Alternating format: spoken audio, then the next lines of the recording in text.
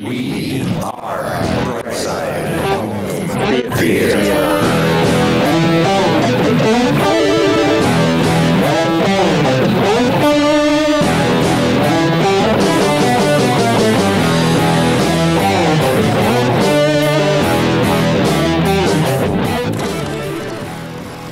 Hey, home theater nerds, welcome to the Brightside Home Theater Podcast. The Home Theater Podcast, it's all about the experiences, the sights, the sounds, the scenes. It's so much more peaceful hearing the three of us say it, as opposed to what happened in today's Takeover Tuesday. I forgot what that sounded like. Did you hear that, John? No, I didn't get a chance to listen to any of it. I know it's Steve's rerun, though. Yeah, it's Steve's rerun. Yeah. Hey, and I'm not getting royalties or anything. I don't know what's going on. Yeah, well, we've gone official. We got reruns. Go on strike with the writers. Yeah, we got reruns. Look at us. But yeah, I opened it and I was like, the sights, the sounds, the scenes. I was like, oh my God, it sounds so weird to hear me say it all. It was crazy. I was like, whoa. And not only that I even said it on a Takeover Tuesday too. Because now I just roll right in. I'm like, I'm not doing that anymore. I was like, what struck me is I was saying to you earlier, just the audio change. Oh my goodness me. It sounded dreadful from my part, not yours. Yours sounds just as good as ever, but mine sounded terrible. Well, you've come a long way, Steve. Like we were saying earlier, how long you were on a bunch before you got the new mic. Mm-hmm. Right? Yeah, quite. And yet I now realize just how bad it sounded. At the time, I thought it was all right, but my goodness me. Yeah. And like I said to you then, and I've said to everybody else that's been on, I'm like, it doesn't matter what your mic sounds like. I want that. I want people when they come on for Takeover Tuesday, you don't have to have a great mic, and it makes it more real, because then it sounds like a call in or something like that. But it's like, you don't have to have great audio and all. Like, remember when Paul Hurt was on and he told me about his setup? He's like, oh yeah, this, and this. His setup to be on this show costs more than our theaters, just because that's what he has handy, because that's what he does for a living. I was like, oh, okay, great. But in true, we have to move this to the front of the show. Absolutely. No donations this week. So nothing got pushed to the front of the show like that. But you guys saw this. I was blown away by this. Mikey Schramm goes on vacation and he meets John down in the Dominican Republic. So he tweeted out a picture. He said, while at breakfast, I was stopped by John. He's a listener and was super excited to see someone wearing the shirt. Wanted to know where he can get one of his own. So, of course, I filled him in. So I said to him, he had contacted me. Mike contacted me even before this. And I'm like, hey, let John know, tell him to email me and I'll get him his own shirt. I'll send him his own shirt, because I thought that was pretty cool.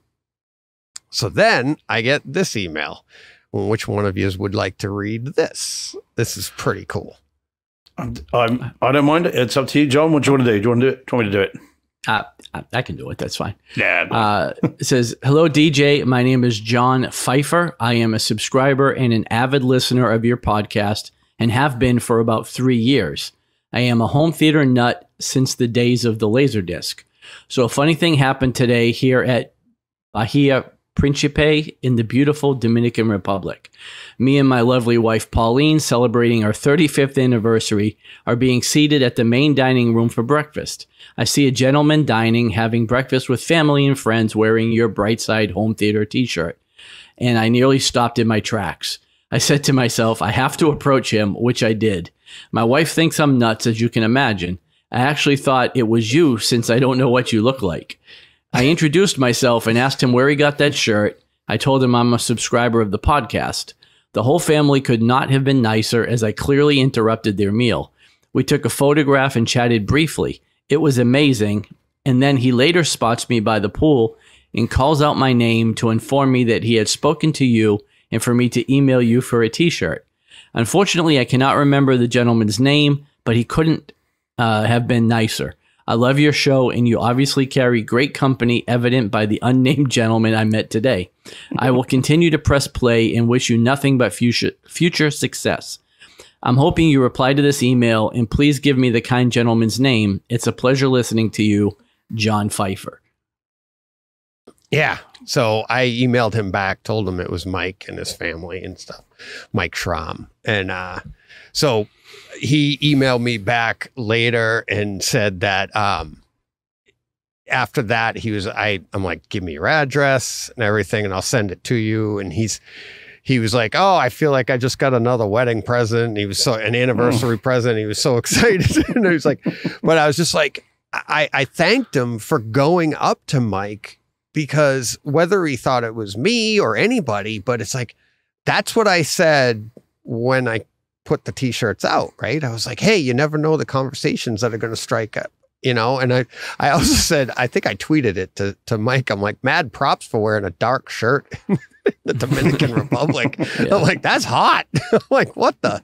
But yeah, I said to John, I'm like, thanks for going up to him, because I know your wife thinks you're crazy. I go, they think we're crazy for everything we do anyways.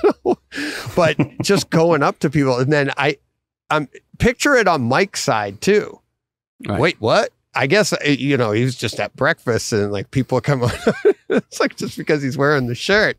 So I thought that was really cool. I was blown away by it, but I mean, I'm sending him a shirt, sending John a shirt. I'm working on a couple other things for Mike too, to keep his one-man marketing machine, for God's sakes, for Brightside Home Theater. It's awesome. He's doing a tour of South America, is he? Yeah. Yeah, apparently. And then Steve, what'd you see? What'd you say? Like 200,000 people and nobody said hi? Not a word. Yeah. I was mingling all day amongst 200,000 people, quite happily strutting my stuff. And while I didn't see any other shirts like mine, but also no one came and said hello. So I'm sure it's just not our audience, Steve. That's what it is. Yeah. Guns N' Roses crowd? No, probably not. Yeah, they're just, they didn't know what they were doing off their heads by that time of night. That's true. But yeah, I was like, that's awesome. I mean, it's one thing, like if you're at a home theater show or something, you know what I mean? Like a, whatever, trade show or something, and you're walking around or whatever it is, you'd expect that. But then you're just on vacation, and it's like, and he had already tweeted out the picture of just him on the beach. Right. And it's like, what the, and to have somebody come up to you, I was like, it's so awesome on both sides, from Mike wearing the shirt, on taking it on vacation. Who packs that on vacation? It's like, thank you. But that, and then on top of that, it's like then John going up to him and being like, but that's what's great about the home theater community. I'm like, he's got home theater on. I'm going to go say hi. So pretty cool. Yeah. So one of the things we're going to do with this, one of the ways to say thank you to John and to Mike, I've been working on a little something here to say thank you to people, and as a promotion for the show that I got other ideas for that we're going to work on. But our first ever Brightside Home Theater commercial, now available, the Brightside Home Theater pen. So I'm glad you said it was a pen, Deej. It looked like something else initially. Well, hey, a curling iron, Steve.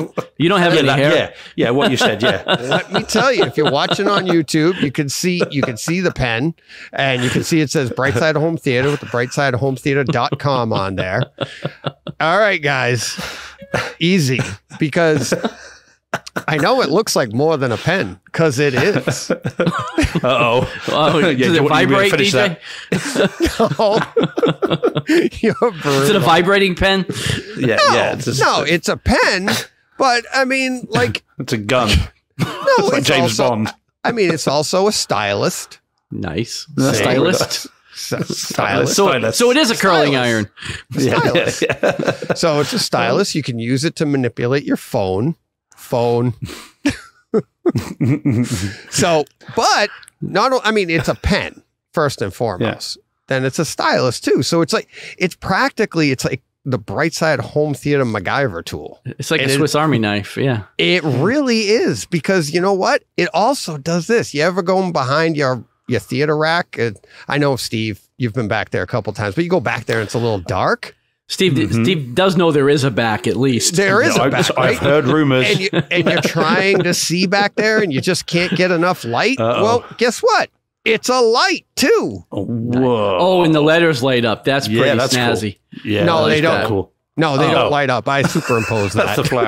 Oh, damn it. Yeah. I don't want to mislead people. That was the best part of the whole pen, man. You just ruined everything.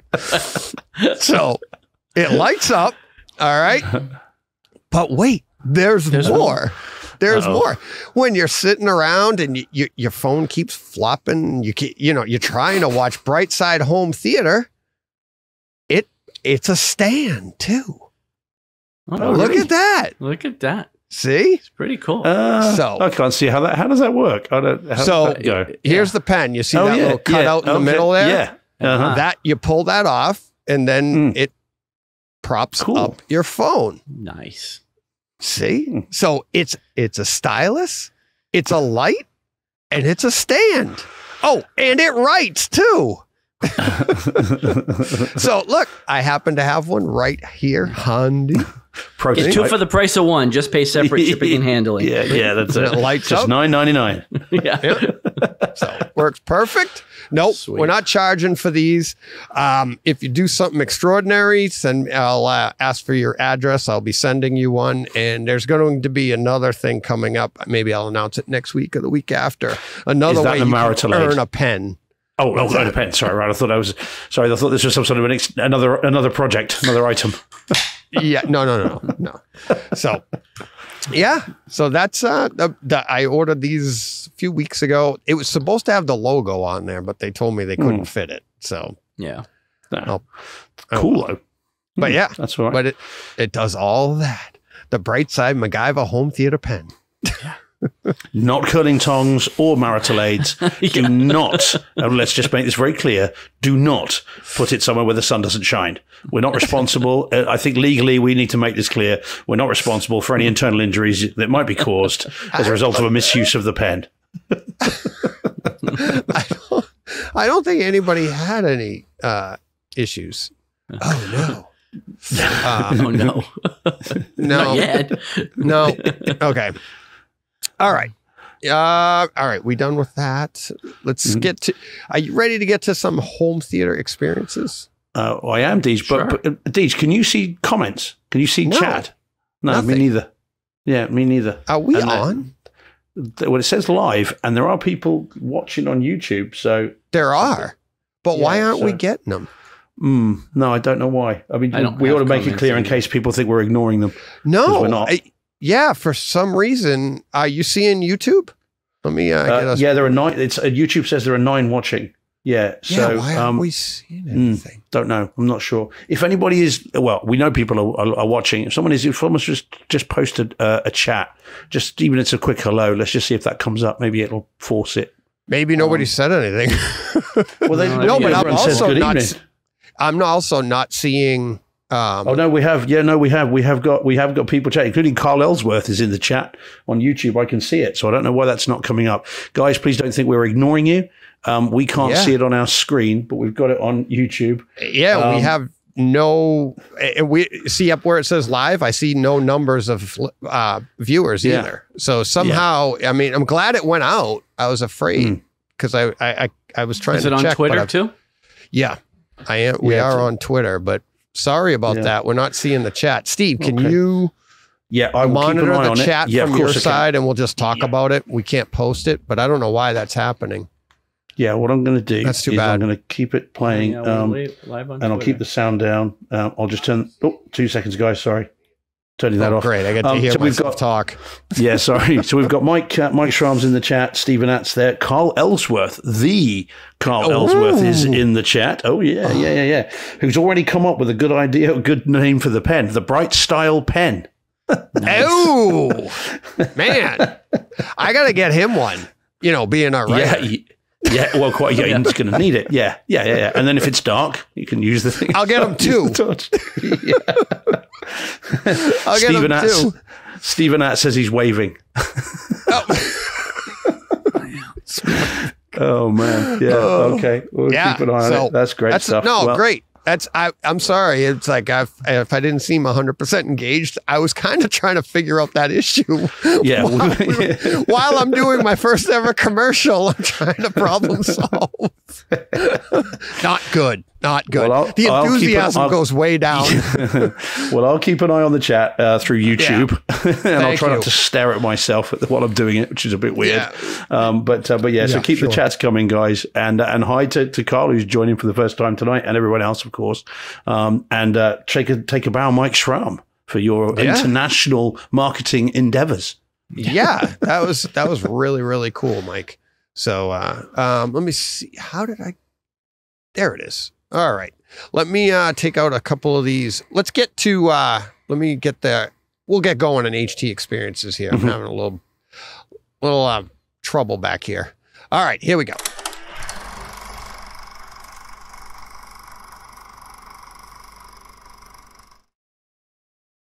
All right.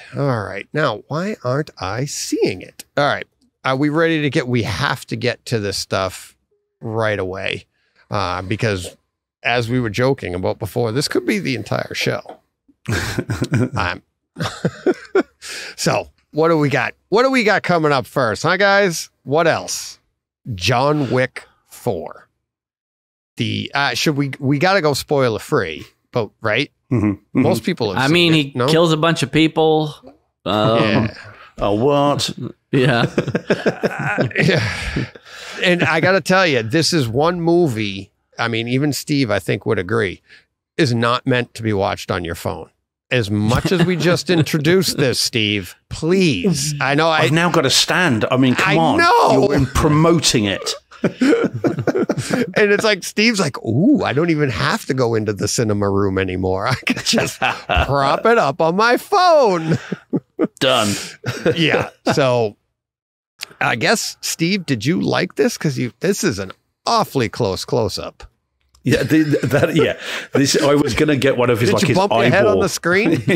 Yeah, I was thinking about that. I mean, obviously that's a still from the film. It's a thing. I know, but I was going to get a photo of his eyeball and then just say that'll show you how much I liked it.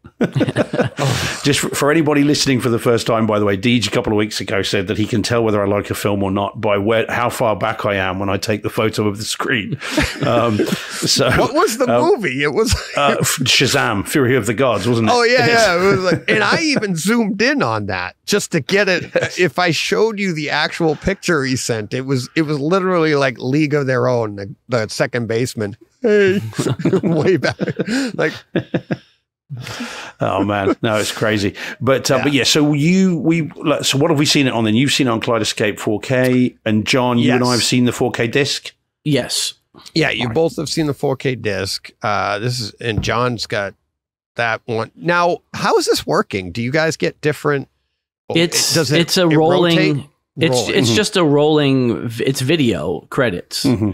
So there's no still menu there. Okay. So we just shot different parts of the still, which is pretty cool. Yeah. It is kind of funny. Like, you don't really need the title. You know what disc you put in, right? Right. So it's right. It's only irritating because we have to take pictures of them. We have a show. Otherwise, I like it. Obviously, I like it more. I hate when bad things happen to good people, you know? Right. You try and try. But yeah. So who wants to start off? What's to say? Should we do the movie first, then let's talk about the film. So, because I think this is now the first time all three of us have been together and have seen it all together. Because John, you saw it in the cinemas, didn't you, or theaters? You saw it there, did, yes. And then DJ and I saw it at home. In theater rooms. Yep. And you thought quite a lot of it, didn't you, John? In the theaters, you really enjoyed it. I really enjoyed it. I'll say again what I said then. I felt it long. And again, by the time you get to the fourth installment of a franchise like this, you're starting to ramp things up to a level of absurdity that starts to get a little hard to swallow. But I mean, it's a John Wick movie. It's an action film. I mean, it just bangs when it comes to the home theater. So. Yeah. But yeah, I like the movie. I just felt like if he killed 20 less people in every scene, we could have shaved 30 minutes off of this and not really lost a whole bunch. So, yeah, I might go back to my cake analogy. It's like, someone gives you an entire chocolate cake and you're thinking, oh, this is great. And after sort of 3 or 4 slices, you start to feel a little bit unwell. And then after about 3/4 of it, you're thinking, I've had enough now. I think it's fantastic. I'm loving it, but I'm feeling a little bit ill. and there are definitely scenes in this that feel like this is okay. We get the message. The stairs thing, the 222 steps. So the person that I watched it with a couple of days ago said, he's gone to the bottom again. Right. Yeah. My wife rolled her eyes in the theater. I could see her rolling her whole head. It's like, oh my God. And the best part is, like, we have 3 minutes and somehow he fights his way back to the top again. That's it. It is, you can have too much of a good thing. And I think there is a little bit of that creeping in here. I mean, but it is still never less than entertaining. I mean, as much as I'd say that, you feel a little bit sick, I was never bored. Not even for a second. You're never looking at it thinking, oh, God, can we get to the next fight, please? Because it's kind of one big fight. And just, And so as a film, it never fails to entertain. And I'm told, so then what's the problem? Well, see, you just answered, you came full circle on your entire analogy, right? So imagine if somebody said, you can have the entire cake and not feel sick afterwards. But you just said it's entertaining the entire time. So if you're in the middle of being entertained, you say, stop entertaining me so much. That's what I felt at the end of the movie. I was like, yes, when he goes back down the stairs, I laughed. I wasn't upset. I was like, oh my God, this is so fun. Like, they are going over the top. But I also feel, let me throw this in. I think I told you guys this last week at after show. It is well grounded compared to like the later Fast and Furious movies, because they try to ground it in the way that, hey, like the suits stop the bullets. So you see him do this, he pulls his suit up and dodges bullets. But so it's not like, otherwise, if they didn't have that suit thing, these gunfights would be over like that. Right. So they find creative ways to try and ground it a little bit. He's not a superhero. He's not bulletproof. He's just supposed to be really good at a really absurd thing. And each movie got worse and worse, but more extravagantly done over the top. But I think that's the fun. It was just, like you said, it'd be one thing if after 3 hours you were like, like G. Cornell actually agreed with you, and he said he was nodding off. I mean, I will say, I was never bored, but I really would have loved to see 30 minutes less of this movie. Like, I would not have complained at all. That's not to say I was bored or that I wasn't entertained, but like the days of 2-hour movies in the theaters just don't exist anymore. Like, I just don't think we need to be in the theaters for like 4 hours, because you have to sit through 30 minutes at the beginning before these things even start. And then, at home, it's a little different because you can take it in chunks, or you can pause it and go have dinner or go to the bathroom or do whatever. But like these 3 and 4 hour theater, and this just felt like it didn't need to be that long. It wasn't like Lawrence of Arabia where it was just story. It was. I mean, I understand from Chad Stahelski, the director, that there is a 4-hour cut of this. Yeah, and it's I don't think I need that. There's an entire subplot cut out. There are entire characters that are cut that didn't make it, that are going to be put back into this 4-hour plus cut, which is going to come to theaters, and then it's going to come. It's going to go to I'm going to have to buy this movie again, because if it's plot and characters and story, I'm in for it. If it's just killing 30 more people in every scene, I don't need to see that, you know? Right. So we have some cross-section of opinion in the chat, guys. So we've got Carl. Carl says that he agrees that it's one of the few movies that's allowed to be 3 hours long. So, fair play. And then we've got Chris Brown, who says that John Wick 4 was great. And the overhead interior scene was fantastic. More about that in a moment, I suspect. Yep. But we've got Mr. Motown, who says the movie definitely made me sick. Didn't enjoy it. Okay, Oliver Stone. Oliver Stone didn't like it. Yeah, sounds just like Oliver there. Yeah. Not to belittle your comment, but Carl says he recommends the behind-the-scenes featurette on the Arc de Triomphe traffic circle shootout.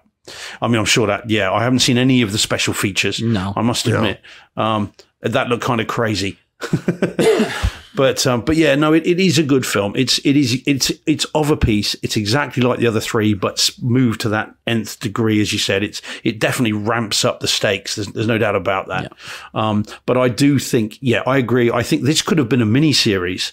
You know, we could have, and I would have enjoyed it just as much, if not more, because it does feel at the end like just how much more have I got? How many more people? And I do think you can have too much of a good thing. It doesn't necessarily mean it's terribly bad, but it is odd. Can you guys still hear me, by the way? Oh, yes. Yep. Yeah. We got my you. Screen's gone completely now, which is very strange. Your lighting is gone. Yeah, let me read this. We got this. What did you guys think of this? A John Wick 4 error. He says, this is G. Cornell. He says, just before the fight scene in Paris, the lady at the mic says, paint him red. And the music that follows is paint it black. Because it seemed odd when I watched it. Did you have a similar reaction? And I said, thought she was just playing off of the song, right? Right, exactly. And I thought the same thing. I was like, paint it black. What? Because I was singing it out, but I thought just like him. But I'm like, it's just fun. I didn't think it was an error. I did think the same thing as him. No, I did actually think that. So I thought that was pretty funny. Stephen Att just says in the chat, he says, I can't make it through 3 hours in the theater. I need that bathroom break by 2 hours 15. It's a home theater benefit. Yeah. I made it through the whole thing, no problem. Are we now comparing bladder control? Yeah, I was gonna say I don't. So I, about 2 hours in, I need a break. So, Deej, can we have some Brightside home theater diapers? I think that's what we really need. Can we have things on that? And with lights on as well, with lights. Where do we put the logo? You're either gonna, I don't want to do either thing on it.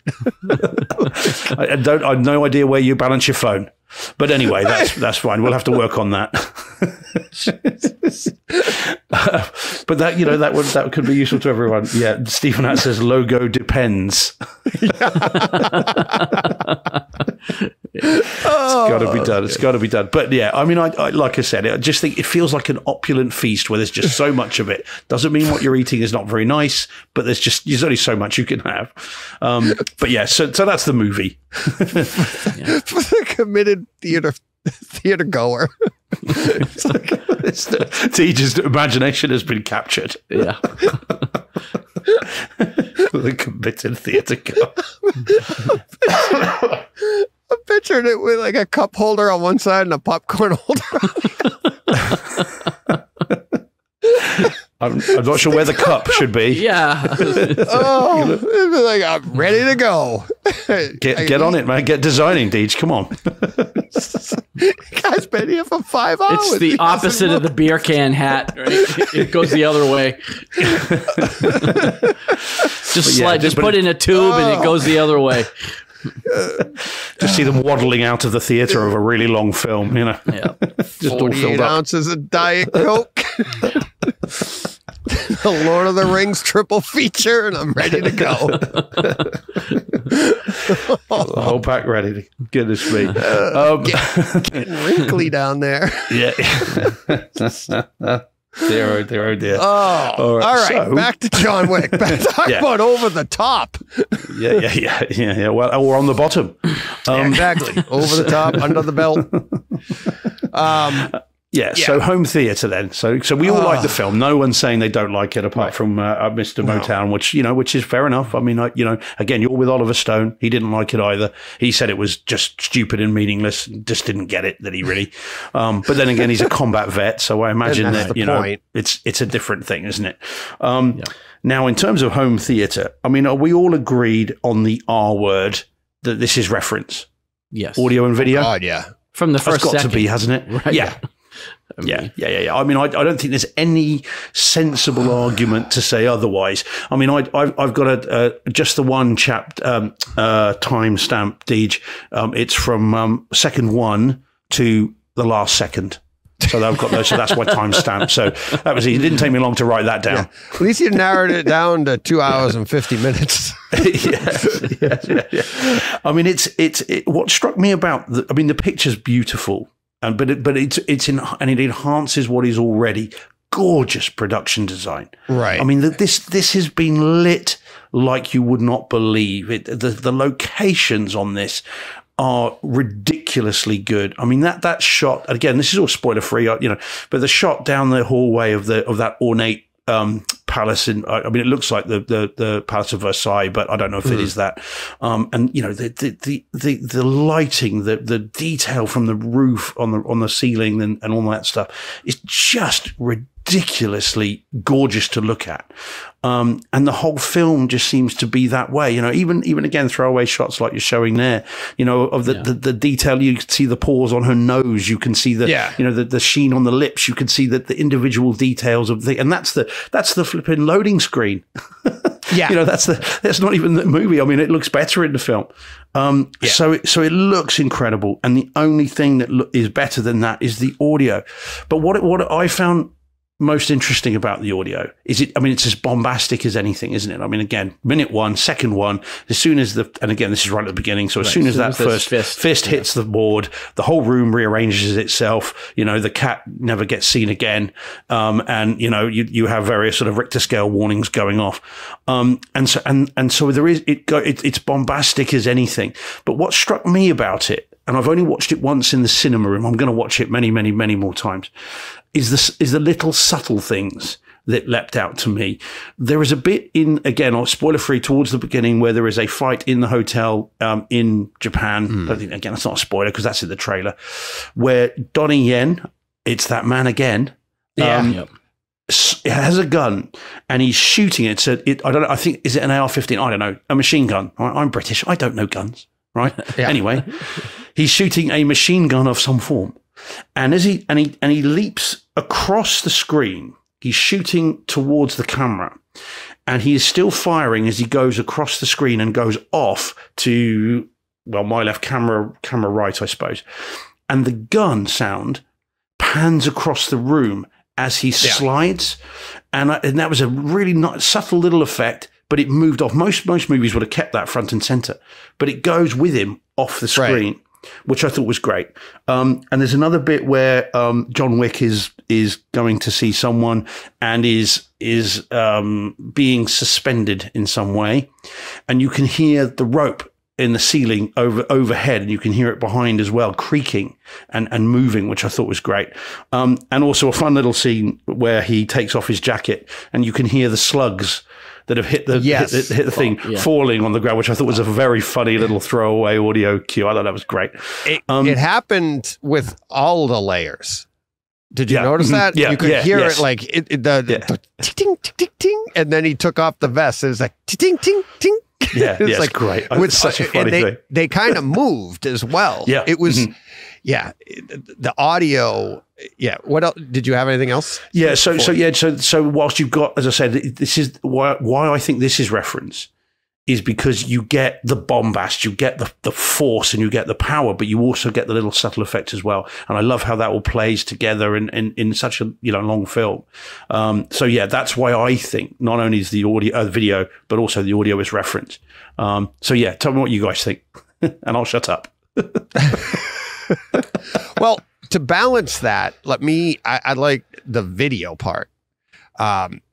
For a John Wick movie, and this is one of the reasons I went back and watched the first one, was I wanted to see, probably two extremes here. They had no budget, really on the first one, and now you see them with a budget. And what's the director's name again? Chad Stahelski. There you go. He was. I listened to him after I saw the movie on. He was on Joe Rogan's podcast, and just talking about everything. What was really great is that I had heard him after I saw 4, and the entire time watching 4, my son and I are sitting there, and I'm like, there's another shot and another, and I'm just talking picture quality. And I was like, there is one shot that I want to take and turn into an oil painting and hang it and be like outside my theater, and you wouldn't know it's a shot from John Wick. And to duplicate the colors and everything that they did there, it's so artistically shot, this entire movie. The colors, the vibrancy, the gradations, the hues that they overlay in this, and the 4K, the HDR, it just brings all of that out to you. And it's, I mean, him, you know, his hair, the dark suits, everything, the contrast against the neon, just like we were saying in that picture. It's not neon, but these are the pictures. This is what this entire movie looks like. And you want to say it's over the top, but it's like, it's hard to describe. It's like, I want to say it's like high contrast color, because when you think of high contrast, it dips really fast into the dark, into the light, but it's not that. It's just how vibrant everything was through the movie and how well shot it was. And you look at some of the cityscapes that they showed, and of anywhere, but the entire time you're looking at the screen, and that's why I was like, at 250, you go back through this, you aren't bored. Especially when you go back through it a second time and you look at other things that you didn't notice the first time. There's so much to take in with this movie. And that's why I think it's referenced. It's like the picture quality is so good on this action thriller, you know, guys movie, shoot 'em up guy movie, you know, and it's like, how well shot it was is amazing to me. And then to hear the director say, he's like, I love color. That's what he said on Rogan. He's like, I just love color. He goes, I just wanted to really utilize that, and I love to manipulate it and all. And I was like, oh my God. And it's like, it really all came. I mean, when you watch them all, I think 2, you see it more, 3 definitely, and then in 4, it's like the culmination. But go back and watch the first one, and you'll see he's kind of just getting his feet wet. It's like he was, and like I said to you guys last week, he was a stuntman. He was Keanu Reeves' stuntman in The Matrix, and now he's directed these 4 movies, starting with the John Wick, and they had no budget on that, and nobody wanted it. They were having trouble finding somebody to take it, because they're like, who's going to want to see this? It's like.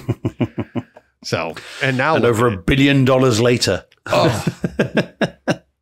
So, yeah, no, it's awesome, isn't it? It's very cool. Yeah. What did you make of the audio at home, John? I mean, I don't have anything to add different than you. I mean, I just agree. I mean, I think it was reference start to finish. You've mentioned the fist on the boards at the beginning, some of the other scenes you mentioned, but the overhead shot, the scene with the Dragon's Breath. Dragon's Breath. That was, I mean, those things. Yeah, those things were awesome. I mean, the sound every time he fired one of those things off was crazy.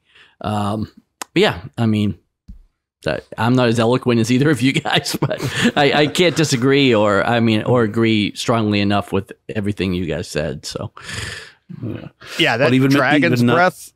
Joe Rogan was like, oh my God, talk about over the top. And then he told him, he goes, those are real. He goes, what? They're incendiary rounds. I mean, right. It's been around a while, I think. And I don't know anything about guns. We've established that. They don't go through you though. They won't go through you. No. They embellished on that part, but they, especially with a bulletproof vest, but they'll get you a bit hot under the collar though. Oh yeah. And they're a flaming nuisance. That overhead shot of him, it was like a video game.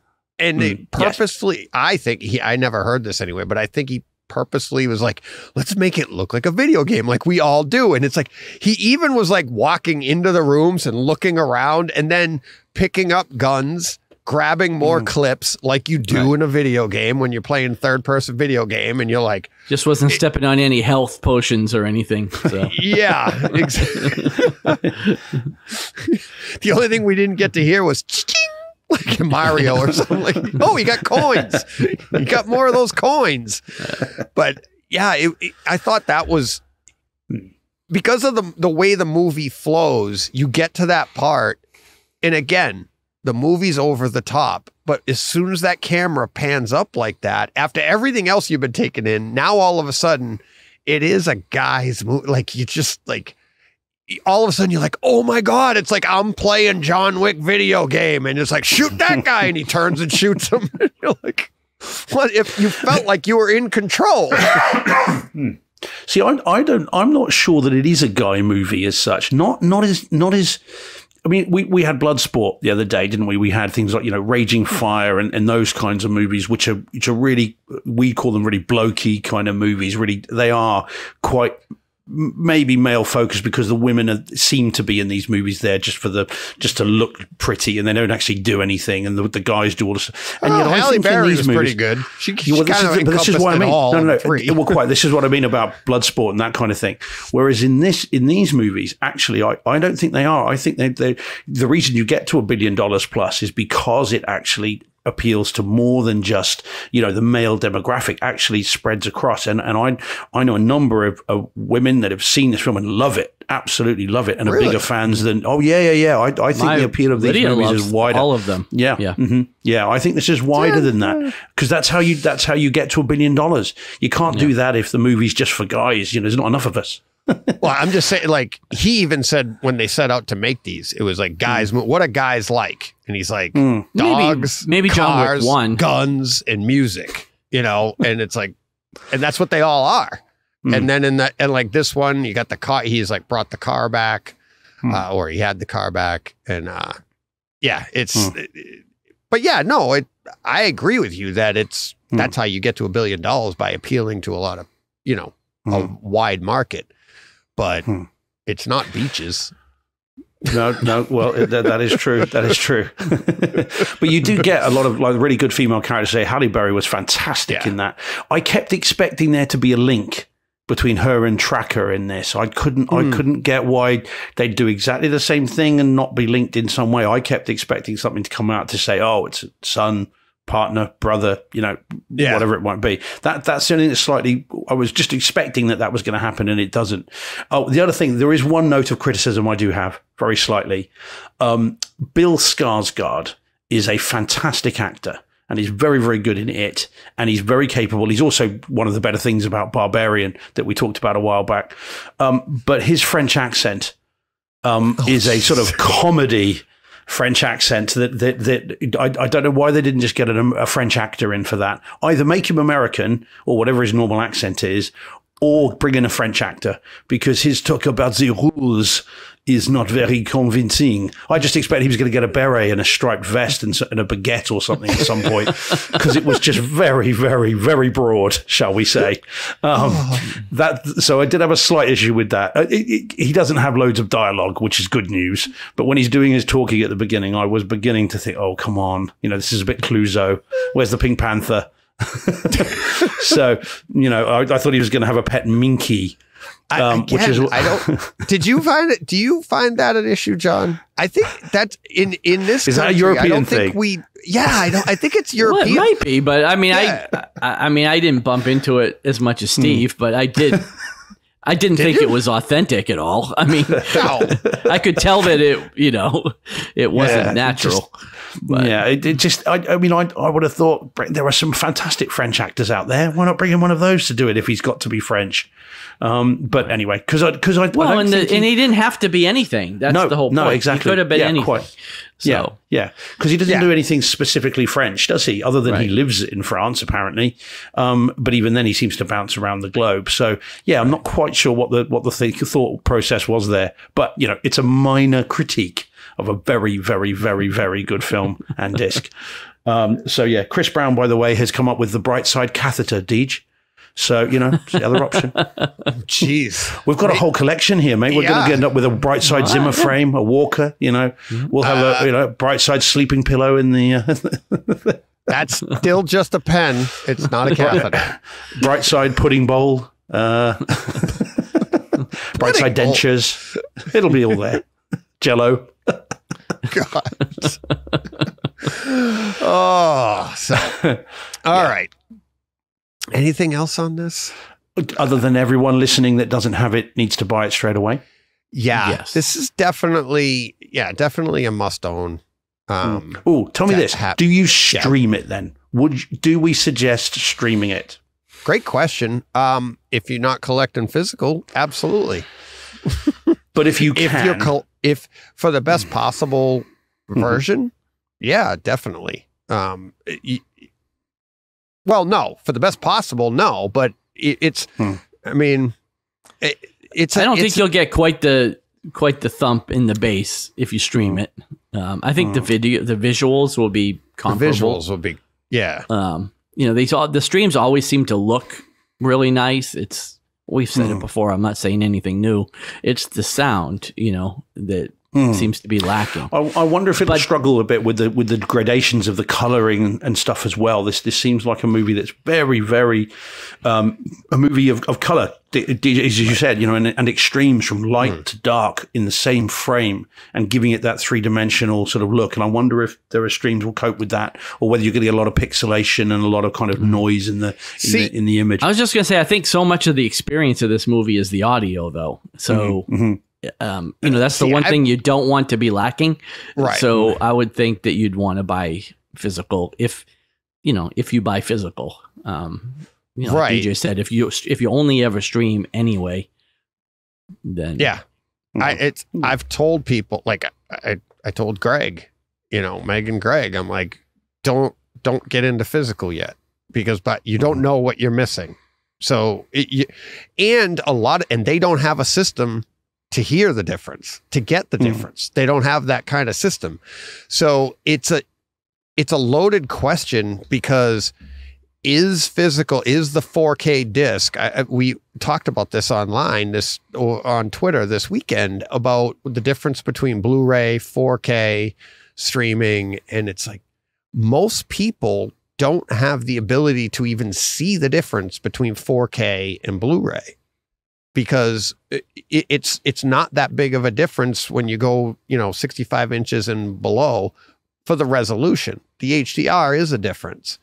But even at that, if you don't know what you're looking for, how many people I've seen, we all have these stories growing up. People don't know, they think they're seeing the best version, and it's actually a distorted version of the other one.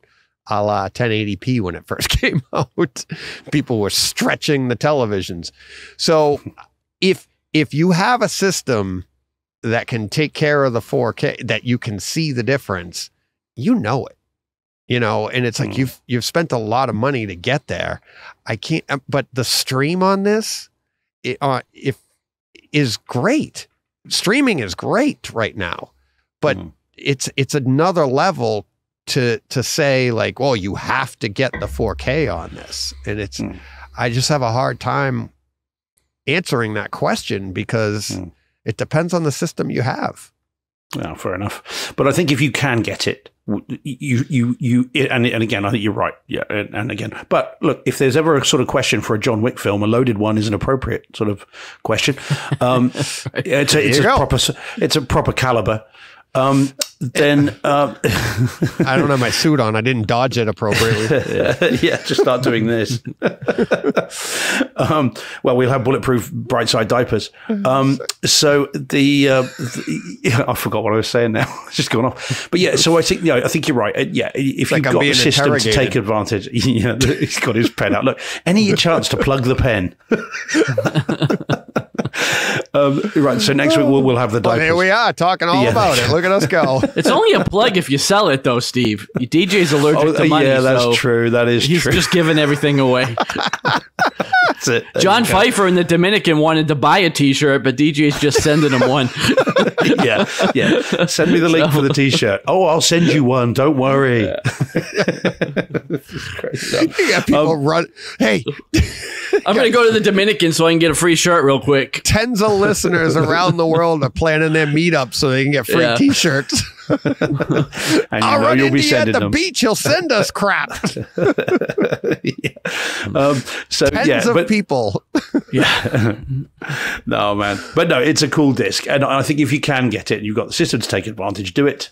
And if not, then that's fine. But it is a great movie. And I'm wondering, spoiler free, whether we'll have a 5. I imagine we will somehow, some way, because again, $1 billion ain't enough for It's Lionsgate. not a spoiler. There's already a talk of a Spin-off. series, a spin-off Yeah, series. well, it's filming. Well, It's been filming the There's Continental and Ballerina. Continental and Ballerina. And then, Yeah.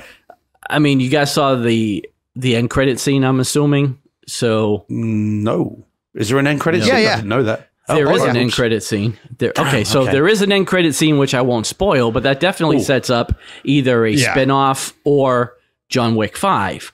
So, I'll have to watch that later. yeah. so I didn't know there was. there is. I mean, it's end credit, right? If I remember Yeah, all right. the way at the end. Yeah, so just fast forward to the end of the credits. Can I just check? Is it Patrick Stewart? No. Just one. Okay, fine. Just sort of. Well, that's a okay. spoiler in itself. Now you know who it is. One person out of the billions on Now the you planet know, right. isn't in it. You know who it is not. It's not Patrick Stewart. Right. All right. I told you we could do an hour on John Wick. I know. Well, no, we did an hour, not that's just true. John Wick. We also talked about The pen. Diapers. the pen. You're right, John. I've never promoted anything more than this, and it's free. I know. It does by the this way, and it does this and it's a light and it cooks your dinner. How much can I get this for? Nothing. Right. Nothing. Nothing. It's free. Just All you gotta do is send a self-addressed stamped envelope. no. By the way, guys, Omar is in the chat. So hi, Omar. Hope Hey, you're doing okay, Omar, buddy. how you doing, buddy? Yeah. Nice one.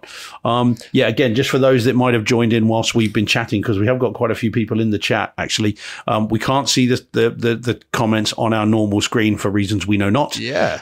So I'm kind of monitoring it on YouTube. So they're a little bit slower than normal, and we can't put them on the screen. So just in case people are thinking we're ignoring them.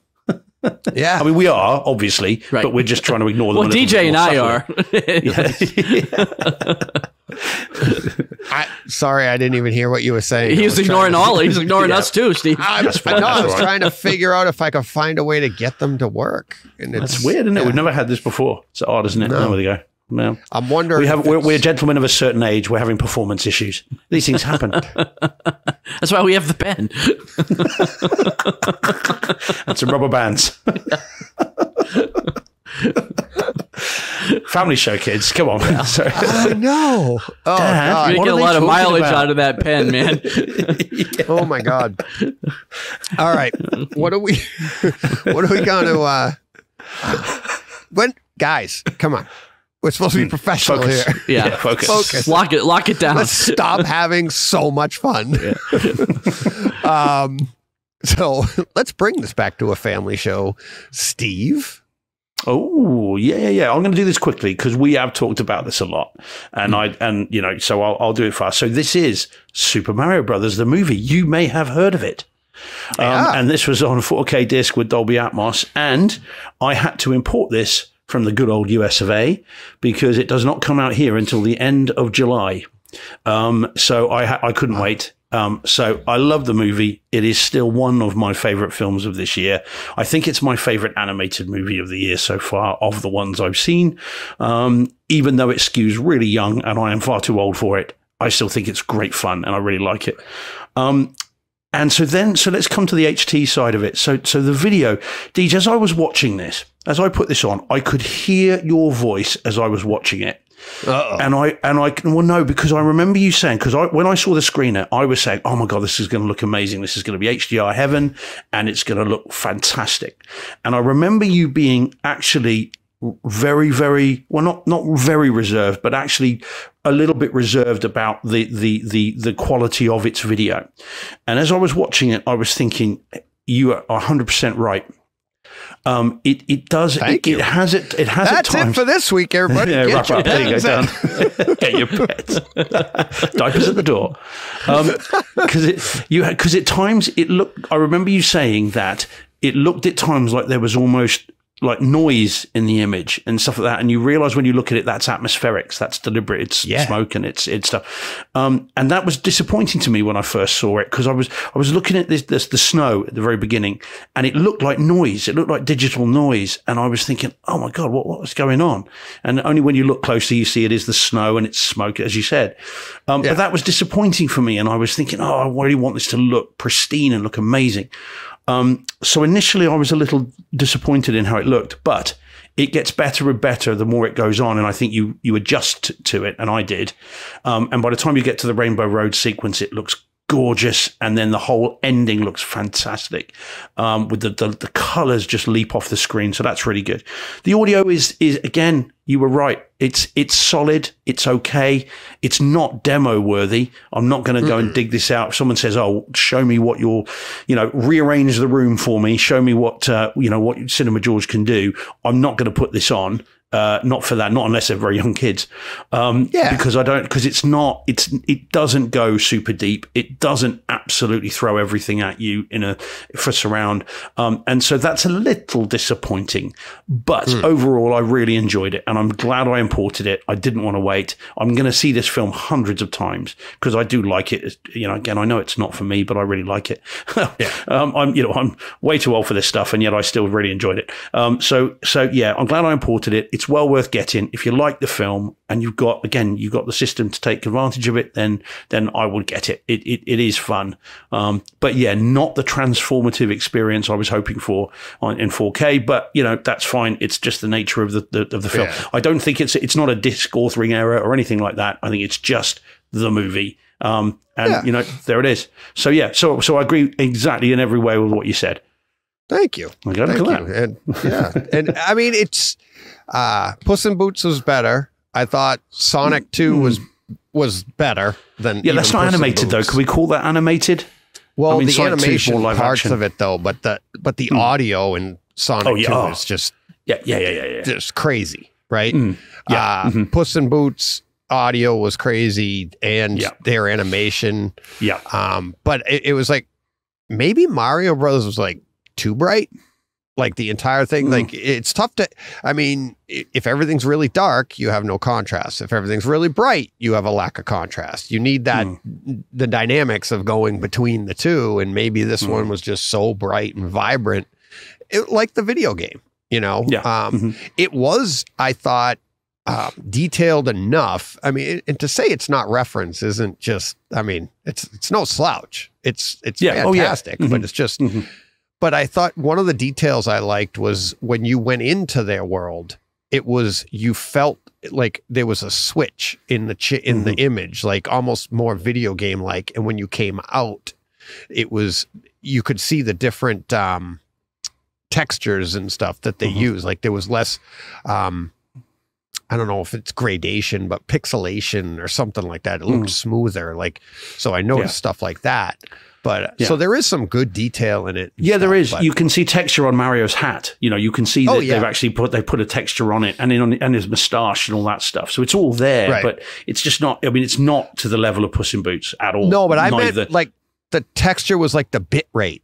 Like, how video games got better? I remember noticing like, ooh, this is like an older version of the game or the game. And then when they came out, when they weren't in the game area or doing something, you know what I mean? Like the bit rates changed.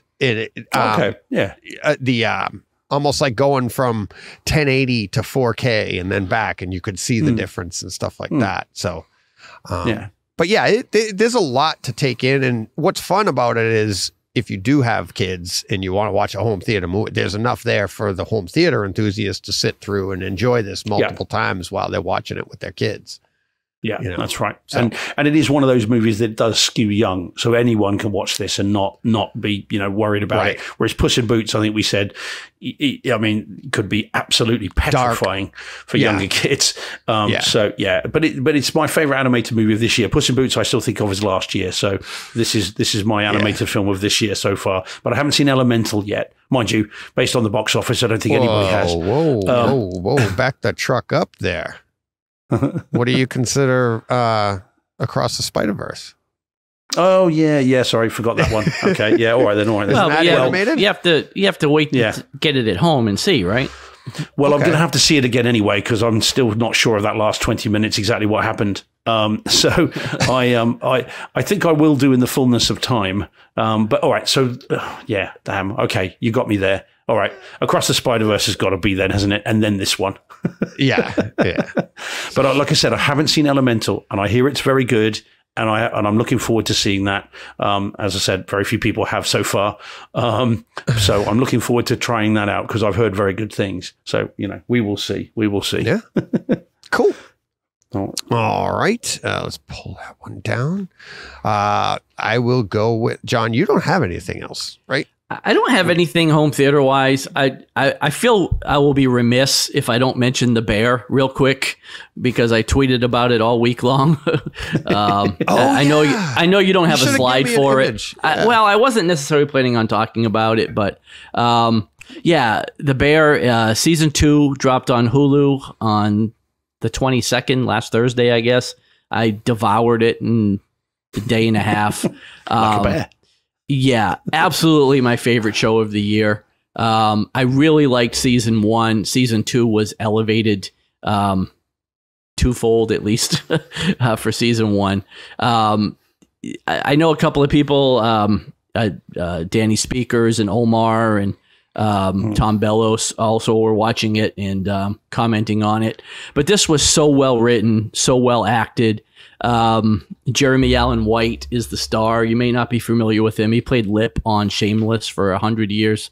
If you watched Shameless, had some great cameos, guest spots here. Jamie Lee Curtis was in an episode or two, and she was fantastic. Bob Odenkirk makes an appearance. He's fantastic. You guys definitely watch this show if you haven't watced it.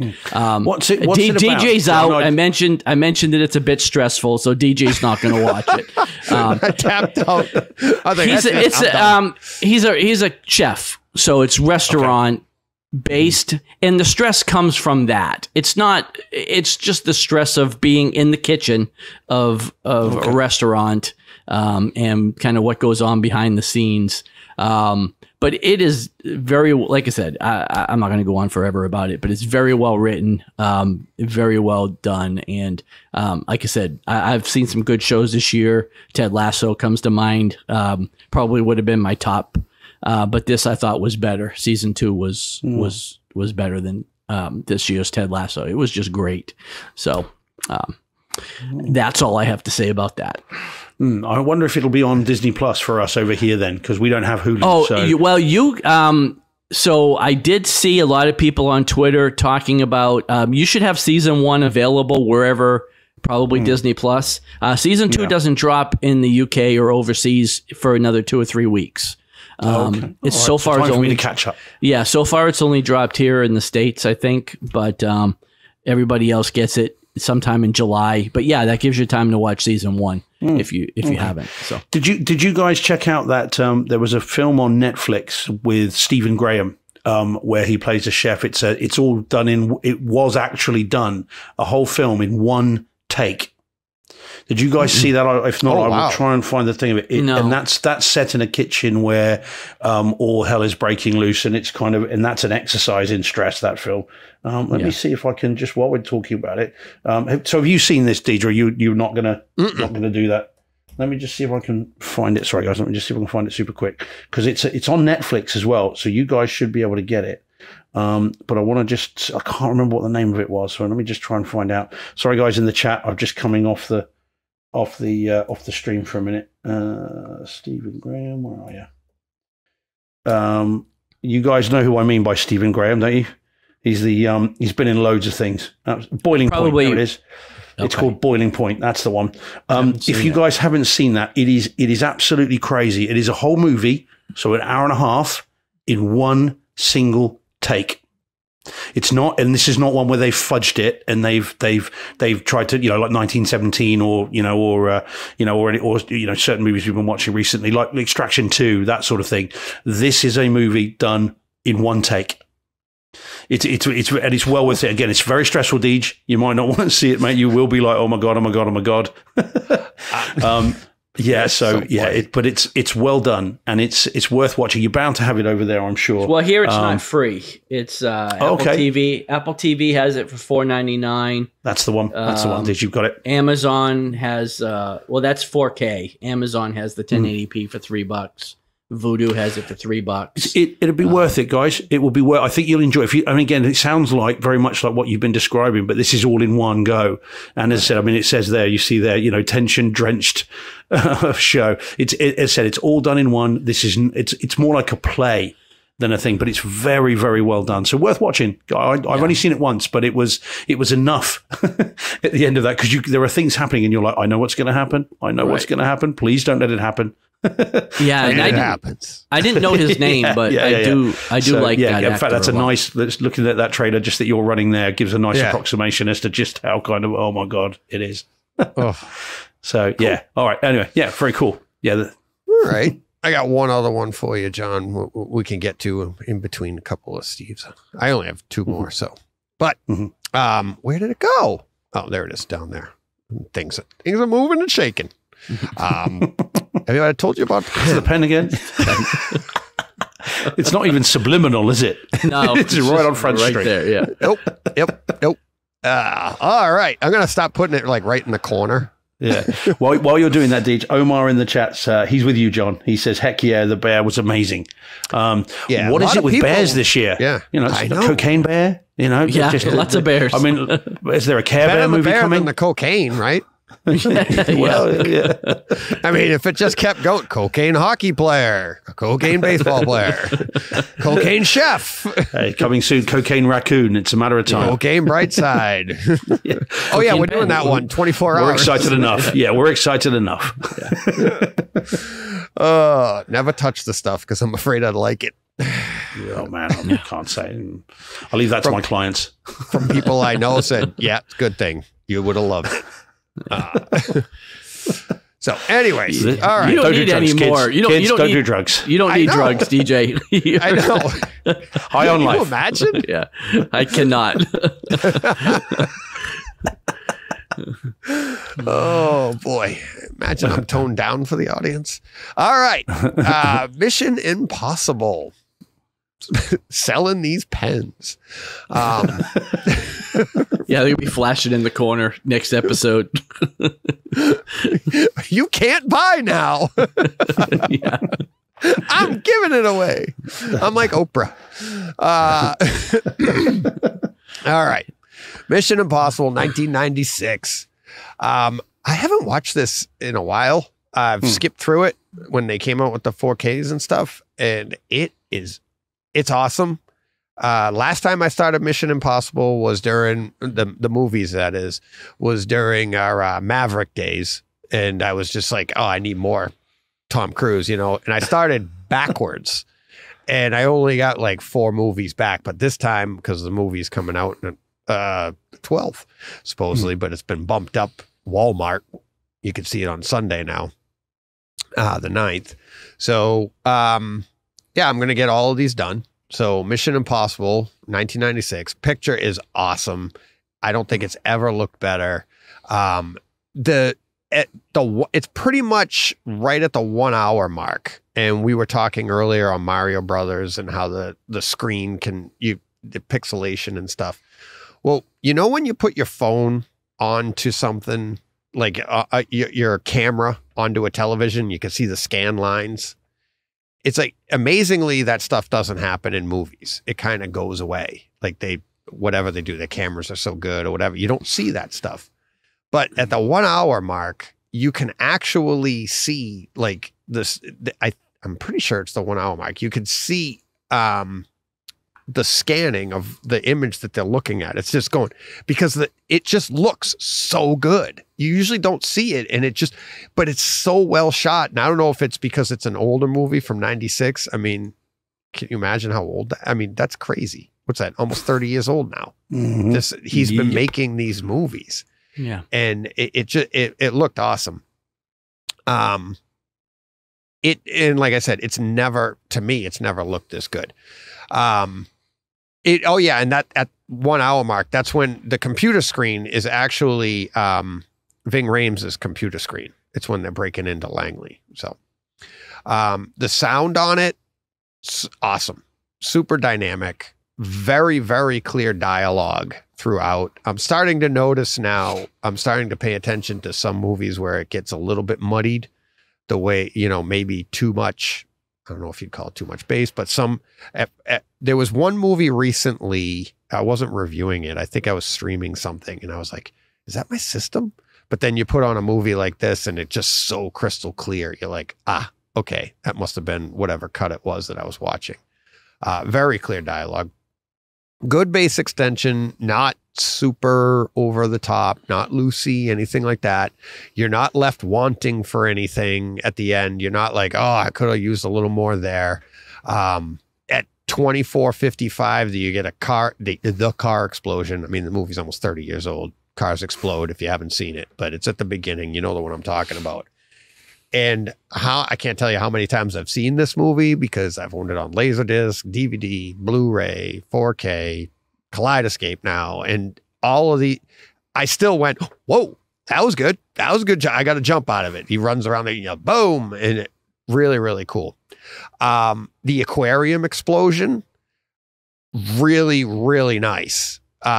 This, I don't know if I've ever noticed before, but the water, when if the scene, he blows up an aquarium with a stick of gum, like he's like MacGyver, and MacGyver, he got a MacGyver tool like a pen. So, but anyways, so yeah, he blows up the aquarium and the water rushes. I want to say, if I remember right, it rushed from like the center left over you and then back to the rear of the room. Really, I mean, you could hear it splash behind you as the wave goes by, and it goes boosh right behind you. Really, really cool. At 47 minutes, 30 seconds, there's like some scuttling going on, and it's like Kittredge. He walks into an apartment. He's walking down, and it was when they were testing the laptop. Right. And they put the disc in, and he's like, you got about 2 minutes. Tom Cruise is like, you got about 2 minutes. And they come in. So Kittredge comes in the door, and you can hear the agents that have already gotten into the room, and they're searching for him. And you hear them just like making noise around, and you can hear them off to the sides as he's walking at you. It was really, really cool. And again, like you said, Steve, these are little things that if they're not there, it's not that big a deal. But in systems, like when you have a system that can take advantage of this, I've said this, I don't know how many times on this podcast, it's like, this is all for us. These little tiny details that most people don't hear. And I love stuff like that. The infamous scene lowering Tom Cruise, Ethan, down into that vault at 1 hour and 2 minutes, roughly. Listen how quiet that is. But then you can also hear the vents. There's it's not dead quiet, but you hear just a slow, like a small hum of the ventilation in the room. And it's weird that little noise actually feels like it's more quiet than if there was no noise whatsoever. Right? Like, it's like, you're engaged. You can hear that. And then that also heightens all the other noises, which they're trying to do because he's got to stay in a certain, decibel level, which we are all very, familiar with decibel levels. So he gets lowered down. He does his gymnastics thing, right? And he goes flat at the desk, and he reaches out, and I'm pretty sure it's his left foot, but he's got the little ninja shoes on or whatever, and he flips forward and he puts his foot on the desk, but he's where you're looking on your screen, you're seeing the side view of it, and his foot goes out forward and grabs the desk, but it's just to the left of the screen. And it is very quiet. And all you hear on the left side of your screen is that like a slipper going poof onto the desk on the left side of your screen. It's so discreet. It's so like cool, but it's not like a big bang over there. It's like this little tiny noise that's his sneakers or whatever, ninja shoe, grabbing the desk to pull him forward. It's so cool. The climatic train scene, really, really, I mean, just awesome. Just the dynamics of it, everything. And I was actually surprised at how well that played. It from the moment he has to go out there because who's the character that ends up going out first? You can hear the draft as he goes out off to the I think it's the left or something over your head. It really, really cool. But then I was expecting that scene to play more like I don't know, Air Force One, some of that. It actually played really well. It looked really good. So, but yeah, that entire scene is just awesome. So highly recommend that. It looks fantastic. It looks absolutely fantastic. Detail, skin tones, crisp, deep blacks, rich colors. And for a movie that's almost 30 years old, and now we're going to see another sequel of it soon. Fantastic. Absolutely loved it. You're just nodding over there, Steve. Yeah, well, I agree. They're all good, and I've got the set as well. I've got them all on disc, on 4K disc, and watched them prior to the last one. Yeah, they are all good. My favorite bit in that movie is the music as you get to that train sequence, and it builds and it builds and it builds, and you don't know you want it until then you get that music that goes da da da da da, and then it just kicks into that music. And if you don't have a dopey grin on your face when that music kicks in, then something's wrong with you, because I absolutely love that music cue. It has that switches to the Mission Impossible theme. It is just fantastic. And I remember that in the cinema, just going, that's great. And then every time, and I've seen in this movie scores of times. I mean, I dread to think how many times I've seen it, and that bit never fails to amuse and entertain. And as ridiculous as it is, it just sounds great. Yeah, I actually just mixed up the next movie I'll talk about in a minute, but no, that there, Mission Impossible, the theme in this and the tone of this movie, I thought was the most accurate, and they've gotten further and further away from the show. I felt like in this one here, they tried to shoot some of the scenes similar to the show. You saw a familiarity between the two, and then they've since deviated from that and gone more to the cinematic. This is a new version, but between this one and what I'll talk about in a few minutes, number 2, I thought was, they're getting further away, but you could see, I could get the feel that it was from the show. They were like trying to shoot it as an homage to the show too. And then the theme music too. Well, it's Brian De Palma, isn't it? So, of course, this is his wheelhouse. I mean, I've no doubt he would have been a fan of the TV show, and they were trying to bring a big screen version of it. And, of course, each director in these has brought their own very unique vision to it. I mean, John Woo with the second one, J.J. Abrams with the third, and then, of course, from then on, it's been Macquarie. Clearly they're bringing their own stylistic choices to it. But yeah, I mean, they're all good. The weakest one is the one you're about to talk about, I think. But they're all fun. So we'll get to that. But we could still hear you. Don't worry. Though, I'm here. Yeah, I'm here. Good. Don't worry. You just lost your lighting. It's very strange, isn't it? Yeah. When was the last time you saw Mission Impossible? The first one, John? It's been a long time. I don't know. I did just pick up the box set recently, but I haven't watched any of them yet. But yeah, I haven't seen any of them in 4K. It's been years since I've watched it. So they're all I don't know that I'll discs. get them in before the new movie comes out. But I don't think you'll be lost. No, I would sit from the trailers though. I think you ought to watch the first one before you go, because there are returning characters from the first one that pop up again that haven't done the since. one I just watched. You mean from '96? That first one? Yeah. Okay. Yeah. Well, it's in the trailer. So Kittredge is in the new one. Oh, okay. So he's not been heard of since, but he crops up in the yeah. So I think it might be worth. Clearly, they're going to revisit some of the stuff from that. So I would probably watch the first one at least. I'll get a couple of them in before. I just don't know that I'll get all 5, 6 of them in, 5 of them, whatever it is. Come on, you can. Give it a go. I mean, I can. I'm sure, but all right. Let's hit. Well, you got this last one here, Steve. Mm-hmm. So I'll. Are you not going to talk about MI2? You're not going to go through that? I will. You'll do that in a minute. This. Okay, yep. All right. So this is Hell or High Water then on 4K disc, another import from the States because it is not available here. So 4K disc, DTS HD master audio, upmixed to Neural X.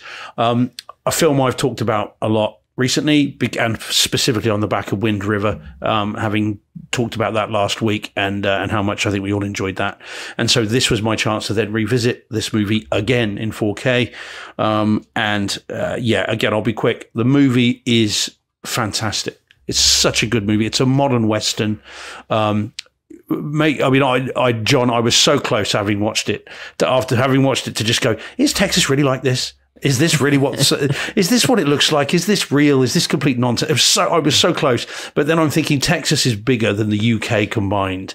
So I'm thinking it's pretty big, yeah. Yeah. So it's there's all these different things. So I thought texting it would be just stupid. So I've just outed myself as an idiot on the definitely podcast. Looks like parts of Texas for sure. Yeah. It's just it just makes it look so. How do you say? I mean, it's almost it is attractively ugly. I know that's an oxymoron, but it makes Texas look at the same time horrible and yet somewhere you've got to go and see. Right. So the movie's fantastic. It's a really well told story, really, really well developed characters. Everything's there, very somber, and it is definitely a sister or companion piece to Wind River. In terms of home theater, the video is lovely. Everything is smooth. It's a digitally shot film. Everything is smooth. The colors look great. Again, as I say, it looks beautifully ugly. Everything is rusted and decaying. And of course, it's a criticism of financial institutions and the way things have gone in certain parts of the US. I mean, they're saying Texas, but I don't know whether it's, part of that or not. And so everything is decaying and there's detail and you can see all that. And it all looks, again, as I said, beautifully horrible in every way. So it looks great. The audio is a little bit disappointing. I remembered it being better than it was.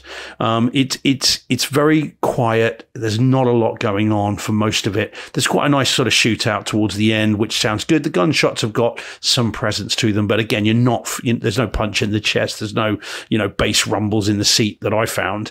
But when you do get the shootout at the end, there's some nice directional stuff. There are bullets whipping around the room, and that's quite nice. But I don't think this is a movie, unlike Wind River, which I think they do set out to actually have some really decent audio in that. I think this one is not quite there yet. Oops, I'm gonna hit the mic. So I think getting all excited. Yeah, well, I really love talking about these movies. And again, as I said, John, I'll talk your ears off one day about whether this is real or not, because I was fascinated. And so, so it's really good. It's a really good disc. It's a fantastic movie. And again, if you're over in the States and you can get it, then I would recommend it. Over here, it's a bit more tricky to recommend because it's expensive to bring it over. But I'm glad I've got it. So if you're a fan, and you don't mind spending the money over here, then go for it. But over there, I'm sure it's a really sensible price now because it's been out for a couple of years. Really enjoyed it. I almost bought it when I saw you were watching. I almost bought it. How many you got it? I thought you already had it on Kaleidescape. Do I? I don't know. I thought I saw it on one of your tiles. Yeah, I thought I saw it. Oh, maybe I do.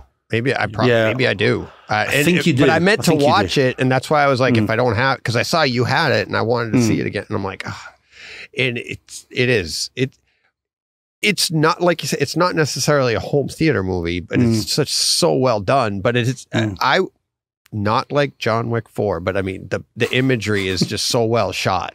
It's beautifully framed. It's beautifully everything, and it's and I'm starting to, as I've said on the show before, it's like, and John as well, it's like we were very sound oriented for most of our home theater careers, because that's where the advancements were with our technology. But now the picture has gotten so good, and we have the ability to have larger pictures now compared to 20 years ago, that you can really take in the exact, pretty much exactly what they intended with that large scale, and sitting there and going, wow, this is so grandiose, and yeah. I mean, you can tell just by the image that you have, just the tone of it, the monotone of the, the warm, the oranges, and the warmth of everything. And it's awesome.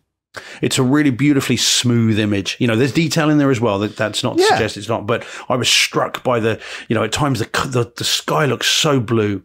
And you've got the fluffy white clouds and the landscape there. I mean, it does look amazing. So yeah, I mean, there are some incredible cinematographers out there, and we are lucky that we get the bigger screens and we can take advantage of it and enjoy it. Because I'm not sure this would have been a film to see in the theaters. I think this is one to see at home where you can just engage with it. See this with an audience, someone on their phone, someone talking, someone rustling popcorn or changing their diapers, or with a pen, flicking their pens. Bloody Brightsiders, here they are again. So I think if you can, that would break the illusion. Watching this on a big screen in your theater room, or in your living room, but with just where you can just let it wash over you, would be fantastic. But I'd be very jealous of you, John, because afterwards, theoretically, you could just go and visit these areas. I could, yeah. And I honestly, I'm just thinking, I just want to know if it's real. I want to go and sit. I don't remember where it took. Where does it take place? Does it say? It's all in Texas. Well, I know it's Texas, but to me, Texas remember. I don't know. Yeah, Texas is huge. I know. That's the thing. This is what I've got to get my head around. Yeah. It would be like you saying to me, what's Scotland like? You live in the south of England. It's like 8 hours away. Yeah. Yeah. It's a couple day drive across Texas. Yeah, so. See, that's it. This is the thing. I need to readjust my distance parameters. So depending on how far away it is, I may not be visiting. Well, it doesn't exactly sell it, but it's such a good film. And Jeff Bridges is incredible in this movie, and should have been nominated, I think, for his role in this. Really, really good. Anyway, there we go. Well worth seeing. Well, I mean, there's always the opportunity, John could write the directions down for you to get across Texas using the Brightside Home Theater pen. I could. You could prop it up on your dashboard. Oh, I took it down. That's what's happening. Never mind. No. But also the good news is you could do a 2-day drive and not stop wearing your Brightside diapers. That's right. You wouldn't have to make any stops. I'd never have to stop. Yep. There you go. It's dark and I'm wearing sunglasses. Let's go. Keep going. Alrighty. I'm looking at the time here, guys. I know. All right. Too much pen talk. We'd be never too much.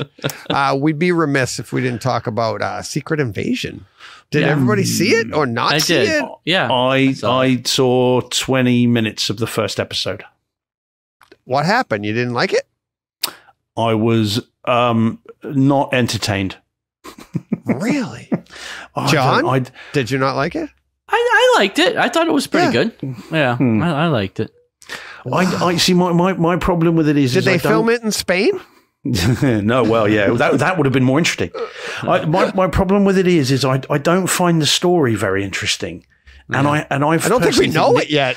Well, yeah, but it's a Skrull invasion. Are they real? Are they Skrulls? So they don't look that threatening. They're not that exciting. And I personally think Nick Fury is the dullest member of the Avengers, and he's a bit boring. And when he can't be Samuel L. Jackson that we know, so he's effing and blinding and, right. and being Samuel L. Jackson. Yeah, from the Hitman's bodyguard. Yeah. Well, yeah, he's not that engaging then. And so I was, now admittedly, again, let me out myself by saying I watched it on my iPad and over lunch one day. So I hands up. But I don't find I don't think that changes a lot, though, because I didn't find this to be spectacular home theater wise. I thought it was great. Did you? I thought the audio on it was fantastic. Yeah, it was like, I mean, for a stream, for a Disney, right, I mean, it's no Avatar. Scene? There was no real. I mean, there was like the one big action scene. I guess I won't spoil it because Steve hasn't seen it. Oh, you're all right, John. I'm not sure I'm going to go back to it, buddy. To be honest, I'm not. I don't know if I will. Well, even for the other listeners, I mean, I'm sure everybody knows by now. There's a death at the end of the first episode. Oh, what? So I mean, there's an action scene there, but I mean, I didn't find it to be that engaging. Home theater wise, I did like the story though. I did enjoy the story. Yeah, so did I. I really enjoyed the story. I'm excited on where it's going to go, what they're going to do, what it means to the MCU entirely. Should I give it a watch then, guys? Is this what you're telling me? I should go and watch it on the big screen in the theater room? I think we would say yes. I mean, I liked it. I liked it. All right. I will. If nothing else, the home theater experience, and then you could be the tiebreaker between me and John, because I thought in the basement it was good. I thought the picture was good. I thought the way they were manipulating. I mean, Steve. Maybe, just maybe, the cinema room could enhance the delivery system might make a difference. That can't be the case. Surely not. It's got to be better than that. If it's great, it's great. Right? If not, write it down and I'll send it to somebody who cares. Deej, let me just briefly interrupt this broadcast for a moment. Somebody agrees with you, Steve? No. What I didn't realize, Deej, is you are a master salesman. Okay, you're using reverse psychology by giving away free stuff, because Andrew Panner in the chat says, "G'day, gents." I'm assuming he's Aussie, so we can do it Aussie if you like, mate. He says, "G'day, gents. I've just purchased a Brightside HT t-shirt. Love your work, fellas." Nice. Thank you very much. See, and I mean, we've never had that live on air before, where someone's bought a shirt, Deej. So this is working. Send me your address. I'll send you a pen. Yeah, I was going to say, if you played your cards right, DJ would have just sent you one. Just raise your hand in the chat and ask for one. DJ will send it. See, John's getting mad because I promised him when we get to a certain point of profits. At some point, we'd get monetized, and I'd see a buck or two out of this, but that's never going to happen. Yeah. John's got a retirement plan. Yeah. He's really all right. Actually, TJ, there is someone else in the chat really quick, Deej. We've got a TJ8311 says he enjoyed, he says I enjoyed it. I assume he means Secret Invasion, and says, but we'll wait a few more episodes before I judge it. So there you go. Okay, that's the sensible way of doing it. Well, that's why I thought was interesting, Steve, that you're like, I don't like the story. I'm like, I don't think we know yet. But it's the idea of it I find not very exciting. You know, because I don't, again, bear in mind, 20 minutes in, so I don't know. The idea, well, Captain America was a Skrull, or, well, they didn't say that, but. No, but do you know what I mean? That's the sort of the suggestion. I think that's interesting. Some people might call it like that's their easy way out for lazy writing now, because they can just take anybody and go, he was a Skrull the whole time. And it's like, bring him back. But that's comics. Yeah. When you read that in comics, you were like, oh no. But we were also like kids, and our imaginations were a little bit more sponge-like. Well, and you could accept things and not the fact that it wasn't filmed in Spain. I had the ending spoiled for me before I saw it. And my first inclination was, oh, well, it'll just be a Skrull. But after seeing it, I don't think that's the case. But I was like, oh, well, that person didn't die because it's probably just a Skrull. And we'll find out in the beginning of episode 2 that they're alive and well. But after watching it, all the stakes, doesn't it? I don't think that's the case. But yeah, somebody came into the store and spoiled it for me Wednesday before I got a chance to watch it. Did they make it out alive? They did, but they're not allowed back. So yeah, all right. Maybe they were a Skrull. Yeah, maybe. Let me part of the invasion. You know what? I'll move that till next week. Let me do that. I'll move Mission Impossible 2 to next week. Buddy. I know I've got. No. That's fine. And this is why we talked about this. No. All right. Let's get to some real coming soons quickly here, because that was the last one, right? Secret Invasion. Yeah. We've got nothing else here, so let's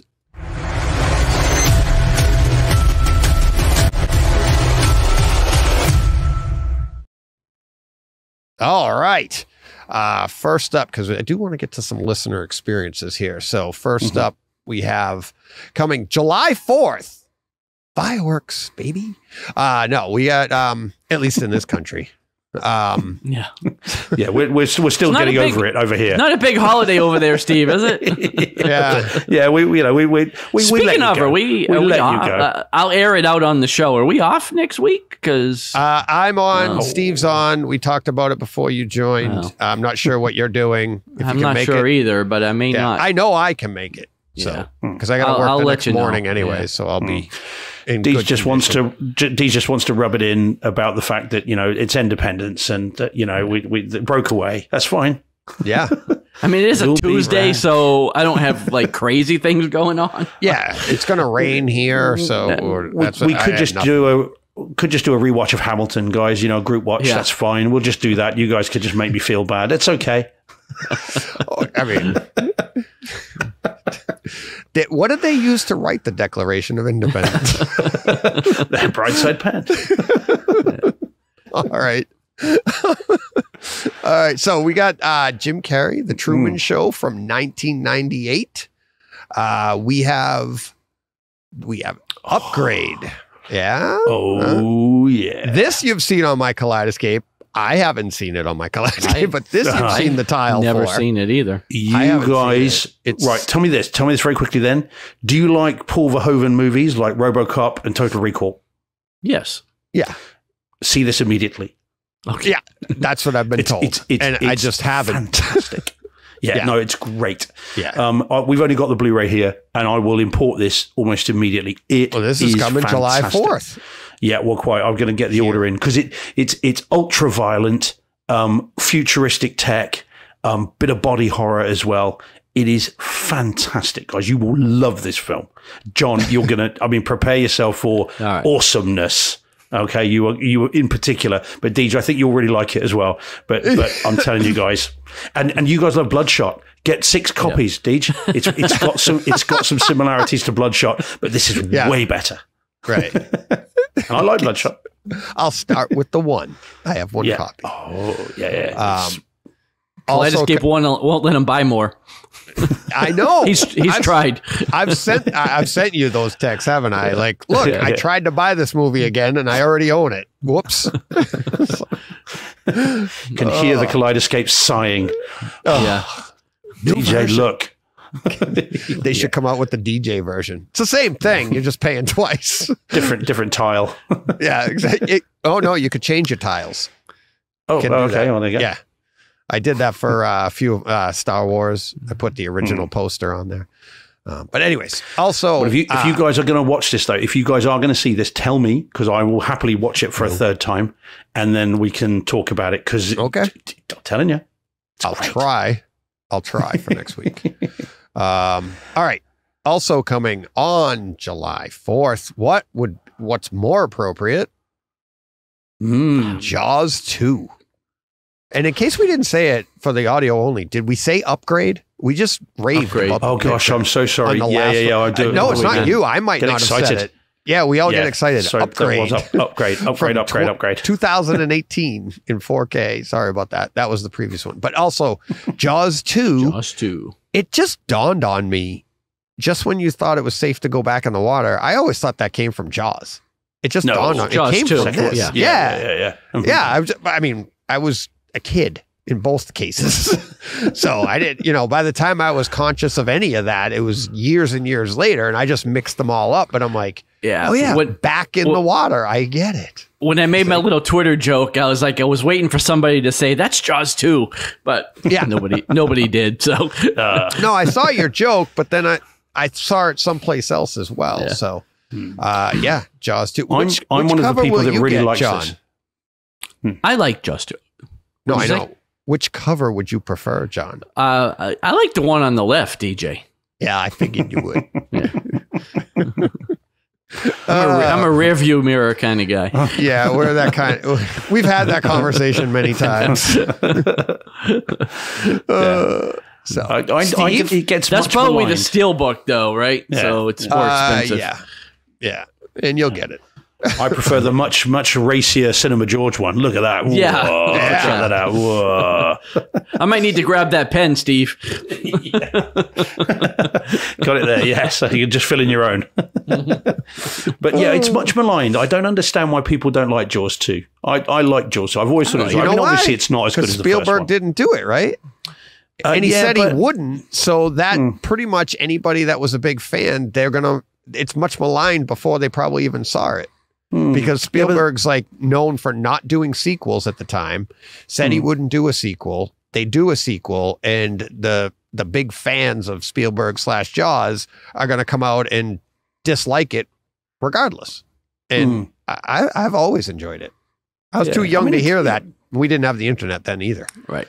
Well, quite. But even like film critics seem to sort of malign Jaws 2. And yeah, it's good. It's not as good as the first one, but it's still very good. They're totally unbiased.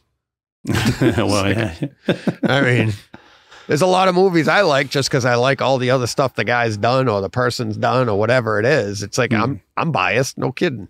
So, all right. Speaking of, there we go. Tom Cruise. I came up from watching 2. I just looked at my wife and she goes, "Was it good?" I go, "He's just so damn sexy." Man crush. Oh, come on. How do you not? Although I will say, even before next week when I review MI2, I wasn't a big fan of the long hair. But as we'll discuss next week, we know why he had it, right? Mm-hmm. Don't give it away. That'll ruin next week's show. So, all right. I think that's it. That's it. So Mission Impossible. Isn't MI4 out as well? Isn't 4 out as well? Yeah. I think 3 and 4 come out soon. Yeah. Yeah, I think you're right. Hang on a second. Let me check and see my... I think they're just doing 2 for 2 right up to till it comes out. Right. While you're looking for that, Andrew Panner, again, legend that he is, not the purchaser of the Brightside t-shirt, also says that Upgrade is awesome. So, got some support there. Well done. Thanks, Andrew. There you go, Steve. Mission go. Impossible 4, you're right. And I even had the graphic for it. I just didn't load it in. So there you go. All right. So Mission Impossible 3 and 4 coming. Cool. All right. Let's see. What do we got? Oh, yeah. So let's get to these. You can follow us on Twitter. Guys, shout them out if you know them. Your call signs. Oh. Iceman? I do know mine. Yeah. And then mine apparently is at Legal Beagle OK. Deej, I can't believe you passed up a chance to say that. You love saying Legal Beagle OK. I have. You know how many times I spell that wrong? For some reason I can't spell legal and beagle. Yeah, well the problem is it's the EA and the A in the GA, isn't it? So it's the EA and the GLE. I'm always Beagle.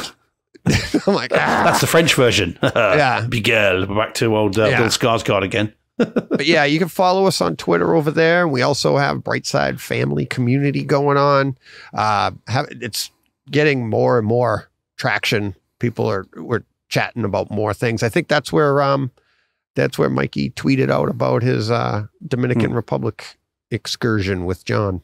I think so. But you can also, obviously, if you're watching this stream live on YouTube, whether it's on Brightside Home Theater or Steve's Twitter, you can also watch us on YouTube. So appreciate that. We're at 899 for followers. We're climbing all the way. And you know what? I'm thinking whoever is the 1,000th follower, what are they going to get? There you go. There you go. Yeah. People are clamoring now. If that's not an incentive to get us to 1,000, I don't know what is. We'll start losing followers. Yeah. Telling you the diapers is where it's at. There is an elderly market we're not tapping into. And also, you can, for all of this, you can find us go to the website, brightsidehometheater.com, which can also be found written on the side of the pen. Guys, Paul Hurt's just joined the chat. Yeah, he says, just home. He says, Paul Hurt says, hello, just home from the cinema. What did I miss? You need a pen, Paul. Write it down. Take notes. Paul, you can watch it on your phone. I don't have all the other slides still loaded, but yeah, it's the multi-tool for the home theater enthusiast. Go back in the early part of the show and you can see it. Or maybe I'll wrap it up later. I don't know. We've got time. Go to the website, brightsidehometheater.com. There you can click on the link for Patreon and support us. Well, John, why don't you describe what they do? They donate. Okay, you can. No, you can sign. Yeah, you can sign up for as little as $1 or as much as you want and become a patron. Or you can donate a box of popcorn. Small box is $5. Medium box is $10, and a large box is carte blanche. You choose the amount. So. Nobody was ever afraid of a zero. Add it. Just keep adding them. That's right. A little zero never hurt anybody. No.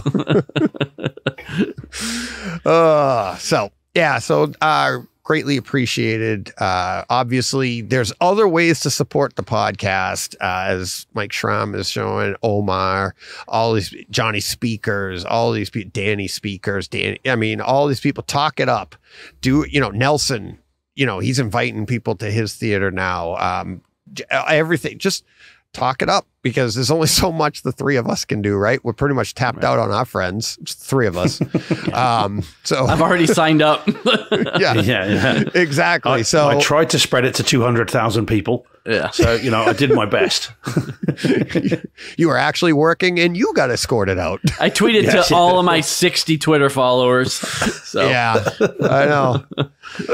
So, yeah, just all of these links are in the show notes as well for any and all show. And last thing I think we should talk about, especially here on YouTube, and we don't do it enough, and more and more people have mentioned it to me, and I don't have a graphic for it. Takeover Tuesdays.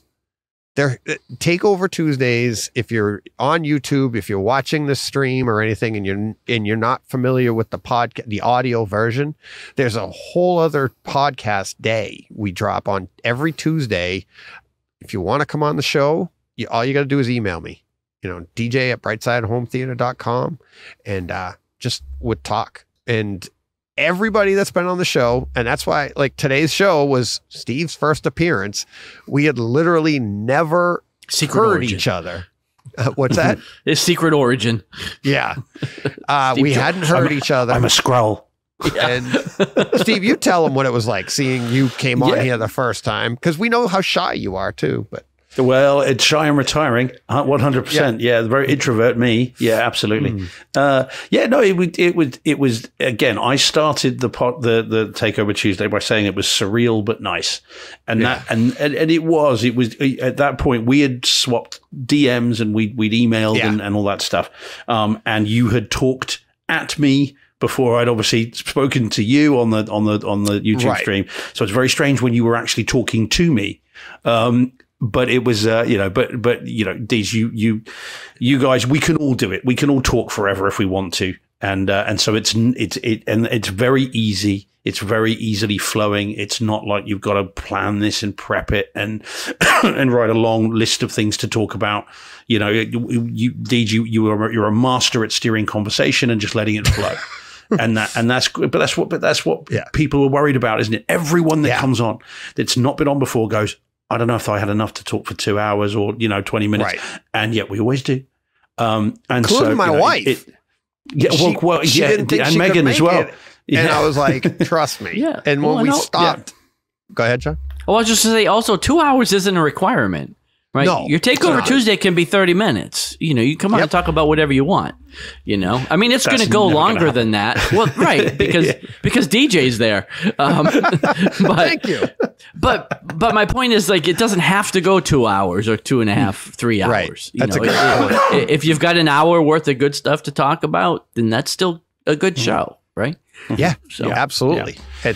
That's a great point. And honestly, though, I've been waiting for that person.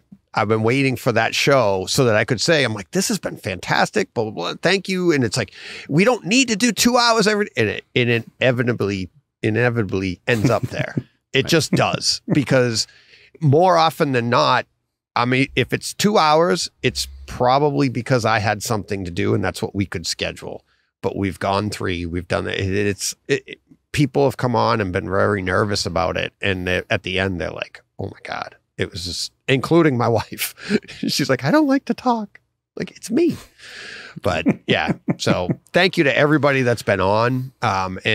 But yeah, if you're new to the show, a lot of people have said that you got to talk more about that on YouTube, because people are just on YouTube and they're not listening to the audio part. And you'll see it there every Tuesday. A new show drops. That this week happened to be a rerun of Steve's first appearance, but next week is going to be huge. I promise you, it is going to be huge. It is going to, dare I say, send fireworks through the home theater world.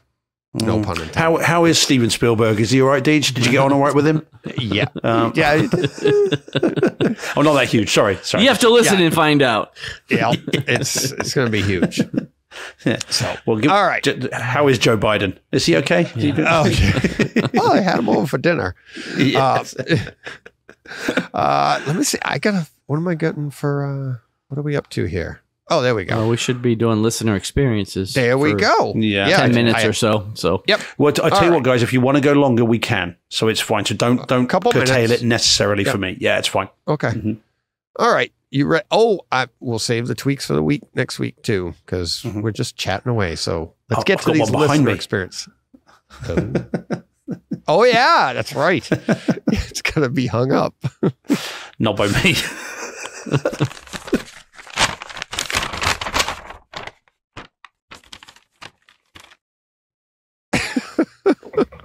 That was it. You even talked about, you said that in your Takeover Tuesday. Yes. It's like everything in your theater was done by somebody else. And you're like, even the pictures on the walls. Yeah. The plaques, everything was Yeah. good for you. If I do it, it'll fall off. Get a lot of earthquakes over there. Well, the base. Yeah, that's true. Well, yeah. And sheer ineptitude of the person doing it. Yeah. All right, let's get to this one from John. So, Steve, you want to read that? Yeah. Okay. So, why have I got to read the title? I'm not that sharp. All right. Fair enough. And that's it. Take the point. Yeah, that's it. Yeah. Next. Okay. So this is John, an email, because it says sent from my iPhone. Do we know John's thing? Just John, some John. Okay. So it says, I got my new Denon 3000 or 3800, you guys would say, wouldn't you? Like a month ago, and bi-amped them. It sounded pretty good, going to 6 overheads. Got Odyssey editor app and set it. Was watching a video with Anthony Giromani, and he was saying how in some timbre, I suppose it's French, speakers, pink noise should sound the same. My front 3 did not. I'm like, what the hell? It's from same line, same driver. Then I started over EQing in editor app to get sounds more similar. It sounded horrible. Then I looked at graphs in editor app closer. My frequencies dropped off a cliff after 1000 hertz. I'm like, what the hell? Is it something to do with bi-amping? So I looked at all my connections, looked fine, except I had plugged the high signals for bi-amping in wrong inputs on 3800. So I'd been listening to it for a month without correcting. Fixed that, and my front speaker suddenly had static noise that had never been there before. So I said, screw it. I'll just hook up skip bi-amping, same static. I'm wondering if this is some sort of code. Are we sort of, anyway, okay. So I'm worried if we're starting a war in the Far East or something. So now I was like, what the hell? It's like the weather in Moscow is good at this time of year. Okay, anyway, now I was like, what the hell? So I looked at all my settings after switching speaker wire configurations several times, still static. Then I was like, crap. What else can I do? I had the speakers for second AV set to mono, as I read was best way to do it. So as soon as I set to direct, all static gone. I went back, bi-amped front speakers, perfect sounds, seamless. I feel like a complete moron. Thought you might enjoy my home theater troubles. I am a bit worried. Someone just check the news. Make sure that the war has not just been launched somewhere. Because at times in the middle, that sounded a bit Mission Impossible. Well, you know what I loved about this? I feel your pain, John.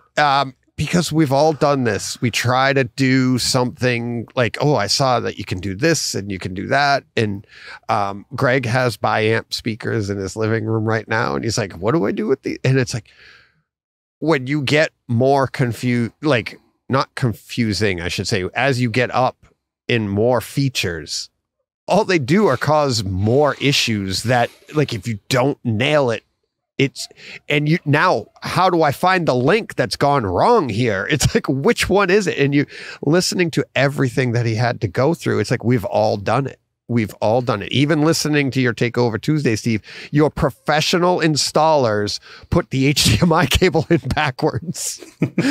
You're like, okay. I mean, did they have Mickey Mouse ears as they were working? But they did feel stupid. But we've all done it. And it's like, like when John Brock, he was on and he's got people, his theater is amazing. It's absolutely gorgeous. He gets people over there and he pushes play and it goes, it's like, oh no, what do I do? And he had to problem solve it on the fly while he's trying to demo, like, I mean, it's paid a pretty penny for that thing. And it's like taking your Ferrari out and it just craps the bed. It's just like, what are you going to do? But it happens to everybody. And especially when you're a DIY guy and you try to do some stuff, like you try to get a little bit more extravagant. You're like, oh no, what went wrong? I don't know. Because I hate to say it because I've done it. I know I can say it because I've done it. You literally don't know what you're doing yet. You're just, I saw this online. Let me try it. It's like before there was online, we used to say, on the playground, I saw this in a cartoon once. Let me try it. Yeah. It's like, that's pretty much what online has become, right? And only now we're not falling off our bikes, jumping 30 feet in the air. Worked for Roadrunner. So Steve's laughing because he doesn't have this problem. Right. I try and avoid it wherever possible. No, but you saw your installers have problems. So yeah, but that was what was so cool. Right, exactly. Well, yeah, but it's not unique to us. It happens to everybody. Anybody working with this gear, you're going to have problems. And to me, that's part of the fun. I like working through them. Maybe not in this, and my wife can attest to this, maybe not when I'm trying to sit down to watch something and you get a little frustrated and she's going, just calm down. It's like, yeah, that's never going to work, is it? No, someone tells you to calm down. It's red rag to a bull. Yeah. Sounds like it's one word. Red rag to a bull. Wow, that's a lot of syllables. All right. Quickly, I forgot to upload the next one. Do you have anything to say about that, there, Steve? About a pen. It's mightier than the sword. There we go. Yeah. $99.99, I think it is, isn't it? No. There we go. There's the next one.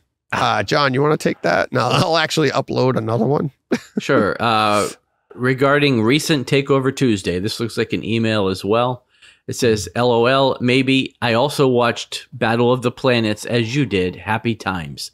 You and Danny also touched on crossovers. I have found after much messing around that front three for movies or shows, series, etc., 55 for towers and 60 for center. For anything music, concerts, YouTube music videos, etc., 80 all front three. 120 all four surrounds and 100 ceiling. And I have the same TV as him, the Sony X90H. Those were Costco only, exactly the same as the X900H, sold everywhere else, but with a 3-year warranty. And he can be rest assured it's an excellent TV, one down from the top LED that year, pretty close in performance. Paul B., New Bedford. I also have the X900H in my bedroom. So, look at you. Nice. Fancy. Yeah. So, crossovers. I'm now doing all of mine at 120. Is it 120? I think it's 120 or 100 across the front. Yes. 100 across the front and 120 everywhere.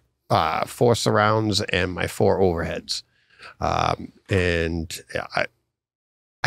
can't say I notice any difference because when I went to that, I actually changed the speakers as well.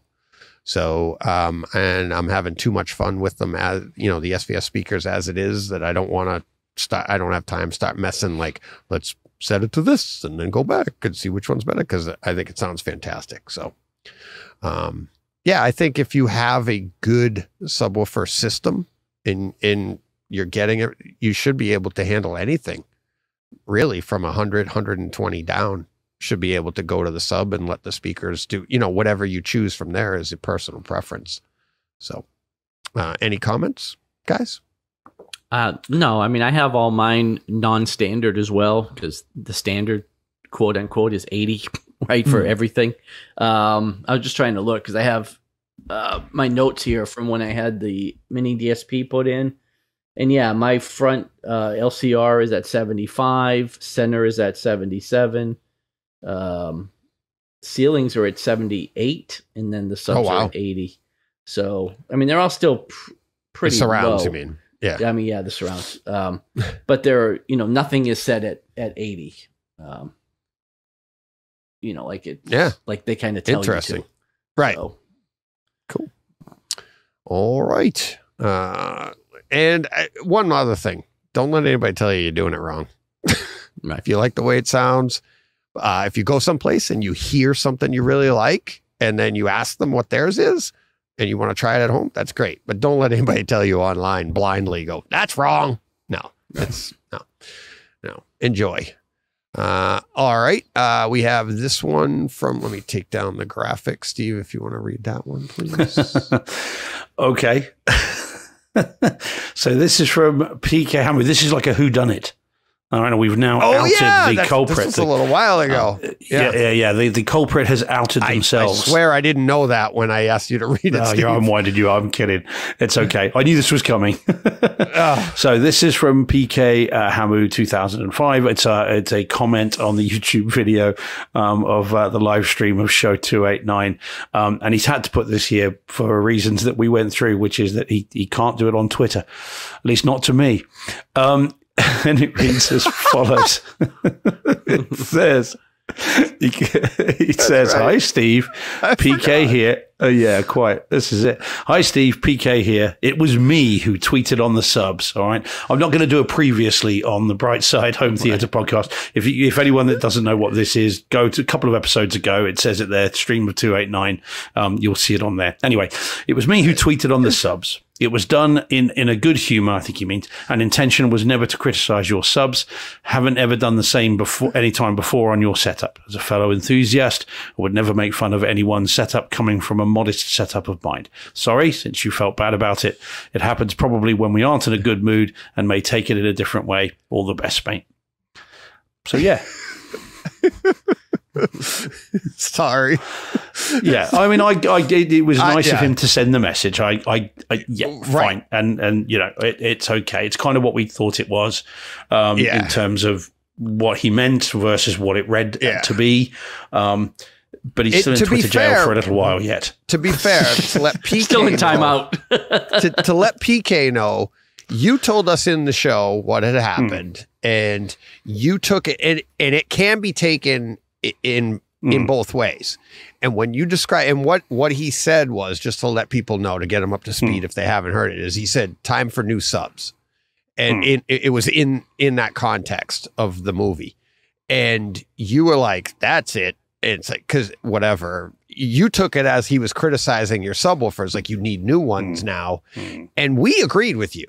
And then it was you that told us after show, we were talking about it. And I'm wondering if it like clicked in your head, because I didn't give it another thought. I'm like, you do that all the time. But you said to John and I, you were like, maybe he meant like, I broke him with that movie. And both John and I went, oh yeah, there you go. And then he went on YouTube after hearing you talk, and he was like, oh no, he just took it the wrong, which is great. He took it that way. He sent that, but no harm, no foul in either way. But that's why everybody hates the internet. Steve still has a little harm and foul in his mind. He's in Twitter jail for a little bit longer. He's in timeout. Yeah. Yeah. Just. Did you take the other guy out? that you don't even know. Which one was this? The one from the Community. Oh, no, I no. Nobody even know. No, the person doesn't even know. Nobody even knows the incidents. But I don't either, including me. So no. So when you set up the Community, I was going to set both of you guys up as moderators. Oh. And people are coming at me Fast and Furious. We got like 40 people now. But when it first was announced, they're like, "Yeah, can you add me?" And I'm like, I couldn't add a person. I can't add a person. I'm like, what the hell? And then it dawned on, I had to read the rules and regs. If any moderator has them blocked, they're not allowed. And I didn't know. So then I went and I took Steve off as being a moderator. Boink! They went right in. But then I had to tell Steve, I'm like, you can get back in. I'm not kicking you out, but it booted Steve just because I unclicked that. And I'm like, come on back in, buddy. You're allowed in. I just can't make you a moderator because you're too temperamental. but I couldn't. But he was worse than that. I wasn't Deej, because I'm like, who's this guy? What? I know. You've blocked somebody. You're like, who is he? I don't know. Must have felt like it. I do. I've gone people like I give away pens. Oh, I've gone block crazy on all my social media the last month and a half or so. Yeah, not every person. Every time I see the word woke in any context, I block that person. Every time somebody makes a stupid comment about something, I block them. Like, I just don't have any time for that noise anymore. I can't talk to you on Twitter anymore. Yeah, you're blocked. It's crypto is the word that always makes me go. I'm just blocking everybody now, because if you say something stupid, I'm blocking you because I just don't want to hear it. Yeah. So. Nobody in the home theater group is blocked yet for me, but I'm just saying in general, there's certain trigger words for me that if I see them, I'm blocking that person. The night is young, John. Yeah. The night is young. Well, well, you know what's funny is I said this to Jen, and I think it pertains to this podcast. It pertains to podcasts in general, and the communities, not just this home theater community, but all communities. And I said to Jen, I think the difference is, like, especially in this country, I know you're going through it in your country, there seems to be a bigger divide all over the world. There's a bigger divide between people, and everybody's like, we've never been so separated. And it dawned on me the other day, and let me know what you guys think. It's not the sides, regardless of which side you are on. It's not the issues. It's not if you're going to go politics, not the politicians. It's not this.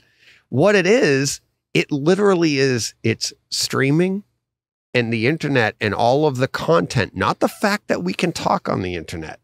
That's the part that's actually, I think, if you follow this theory through, keeping us together. Because if you go back to when we only had 3 channels and you couldn't DVR, we were all together. Monday morning, you couldn't wait to talk about that show that happened over the weekend, regardless of, hey, if you're left wing, right wing, it didn't matter because you had that commonality of the television shows.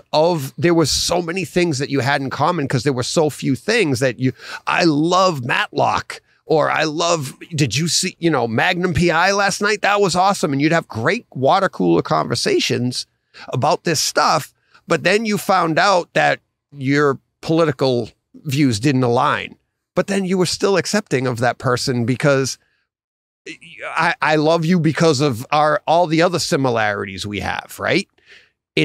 We're so divided now because we're starting at the other part and we have nothing in common. We're all like in our own little bubbles, and we love everybody in this community. And I can guarantee you, everybody in this community has different political views. You don't care because you're like, you already know the person. You see what I mean? It's like, that's where I think the world has gone different. I don't think we're any different politically. I don't think we're any more divided now than we ever were. I just think we know, we hear about it more because everybody has a voice. Amplified, isn't it? Right. It's amplified. Yeah. Because you and I, any one of us can talk to the planet. At this moment in time, we are live across YouTube, across Twitter. Anybody on, but anybody on planet Earth, with a phone, with an internet connection, can listen to what the 3 of us are saying or what anyone is saying And somehow there is this magic thing that sometimes happens, which is where, that being on that screen means that you now have an opinion that people want to listen to. And so, and whatever that opinion is, whatever that thing you're saying is amplified by that and can be spread around the globe.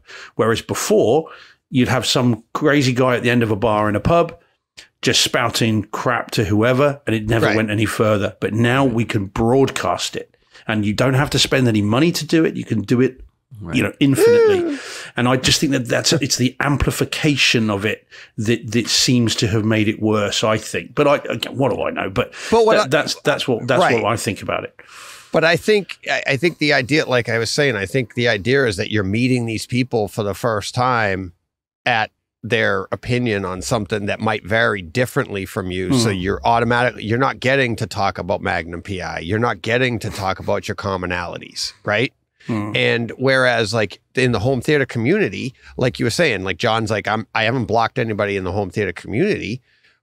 You go into, and that's what's nice about like, and I'm not trying to promote Brightside Home Theater Community on Twitter, but you go in there, it's all, you can go out of there and talk about anything you want. But when you come in there, it's all home theater stuff, right? And that's all it is. So you don't have to do the blocking thing if you just want to come on and stay in there. And I'm pretty good on my Twitter. I don't block anybody, but I don't look at any of that. So I just scroll past whatever. If I'm not interested, and I just keep on going. And I like home theater, and pretty much that's it. Hockey, comics, and that's it. And I just flip by everything else. And I do see stuff every now and then, people, and you go, oh boy, there you go. But just keep on going. But in these communities that they've set up that we have now it's pretty cool. Same with the green room, and same with any of this. And you find commonalities with people. I think that's what brings everybody together. We all have differences. Right. It's just the internet's allowing us to start at the differences, so you never get to the commonalities. It's like, I hate that guy. Do you know him? Not really. Yeah. But the good news is I don't need to. Right. No, I'm just kidding. That's fine. I say, you're better than me, because like I said, I just block you. And I've blocked plenty of people in home theater groups. I just haven't blocked any of our people, our listeners. Right. Because every time somebody posts like, oh, I bought this movie, blah, blah, blah. And the first comment is, that movie's trash. Well, you're blocked, because like, there's no reason for that. If you don't like it, get out of here. It's like, I might not like the movie either, but this guy's obviously excited about whatever he's posting, and like for you to come on and just bash it for no reason, unsolicited, it's you're going to be blocked. It's just this is the conversation that John and I had 5 years ago when I was down there, and why we started Brightside. It's like people bashing everything, and we're like, they don't even know about it. Like, but yeah. So, all right. Do we want to wrap up on that? We have a few more before I have to block somebody. We've probably just been blocked by everybody. We're blocked. Oh yeah, we're going to be proactive. I'll show you. Yeah, I'll block you each first. Other. Yeah. We can go a little late this weekend. This is what we choose for content. Yeah. So, all right, let's get back to it. It wouldn't be so bad, Deej, but you're not selling them. I know. But that's why I like. But here's the thing: what I can tell you, I am selling is support the podcast monetarily. Support it, even if you can't support it monetarily. I'm going to find a way to get you this pen, because if no, seriously, I'm not saying you can buy a pen. You can't. I want to be able to give these away when people do something special, something different. I have a couple ideas in mind that people can, proactively just go, oh, I got to do that, and I'll do it. Okay. But even if you can't support the podcast monetarily, growing the podcast grows people that maybe can. And we are still giving 50% of our profits away and profits loosely. I don't think we've had any, because it's all been given away. Because you're giving it all away. Right. But this month is Autism Speaks. So, this month, we've got the donations from Joe. I didn't get to add up the numbers today. It's a pretty busy day. But we're looking at probably at 50%, we're over $200 again. So awesome. that we brought in for the month. So I'll be giving like $120 probably, rough estimate in my head, going to Autism Speaks. We're doing a lot of stuff for donation. Every month we're doing a different, charity. So if you have a charity and you want to come on and talk about it like Joe did, we'll do that.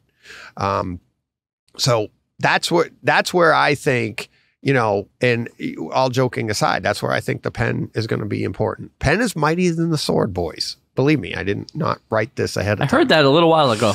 Yeah, exactly. But yeah, it's fun. And I'm telling you right now, Mike Schramm doesn't even know this, but I'll just tell you now, I'm sending Mike like a bunch of these because Mike's traveling. Mike gets out, and carry a few with you, give them out. It's like, there you go. That's one thing I want to do. So yeah, I don't care about money. I need it, but I really would like to do the charity thing, and I like giving stuff away. As John knows, I've been doing it since we started.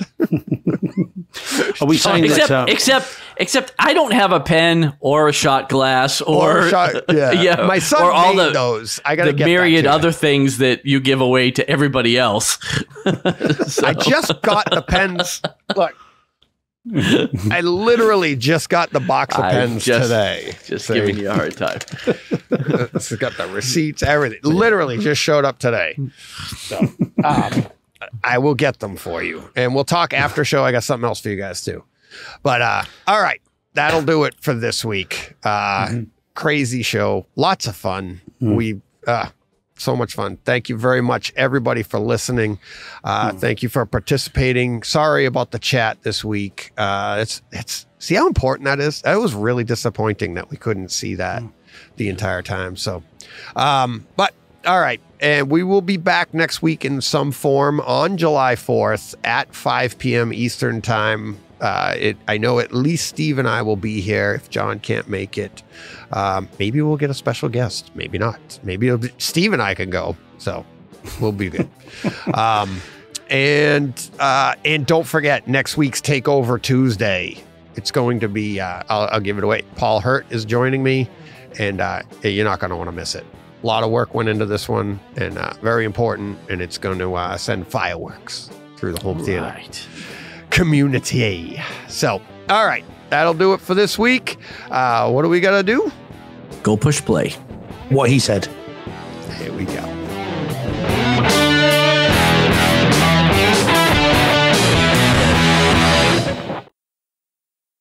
Hey, Fred.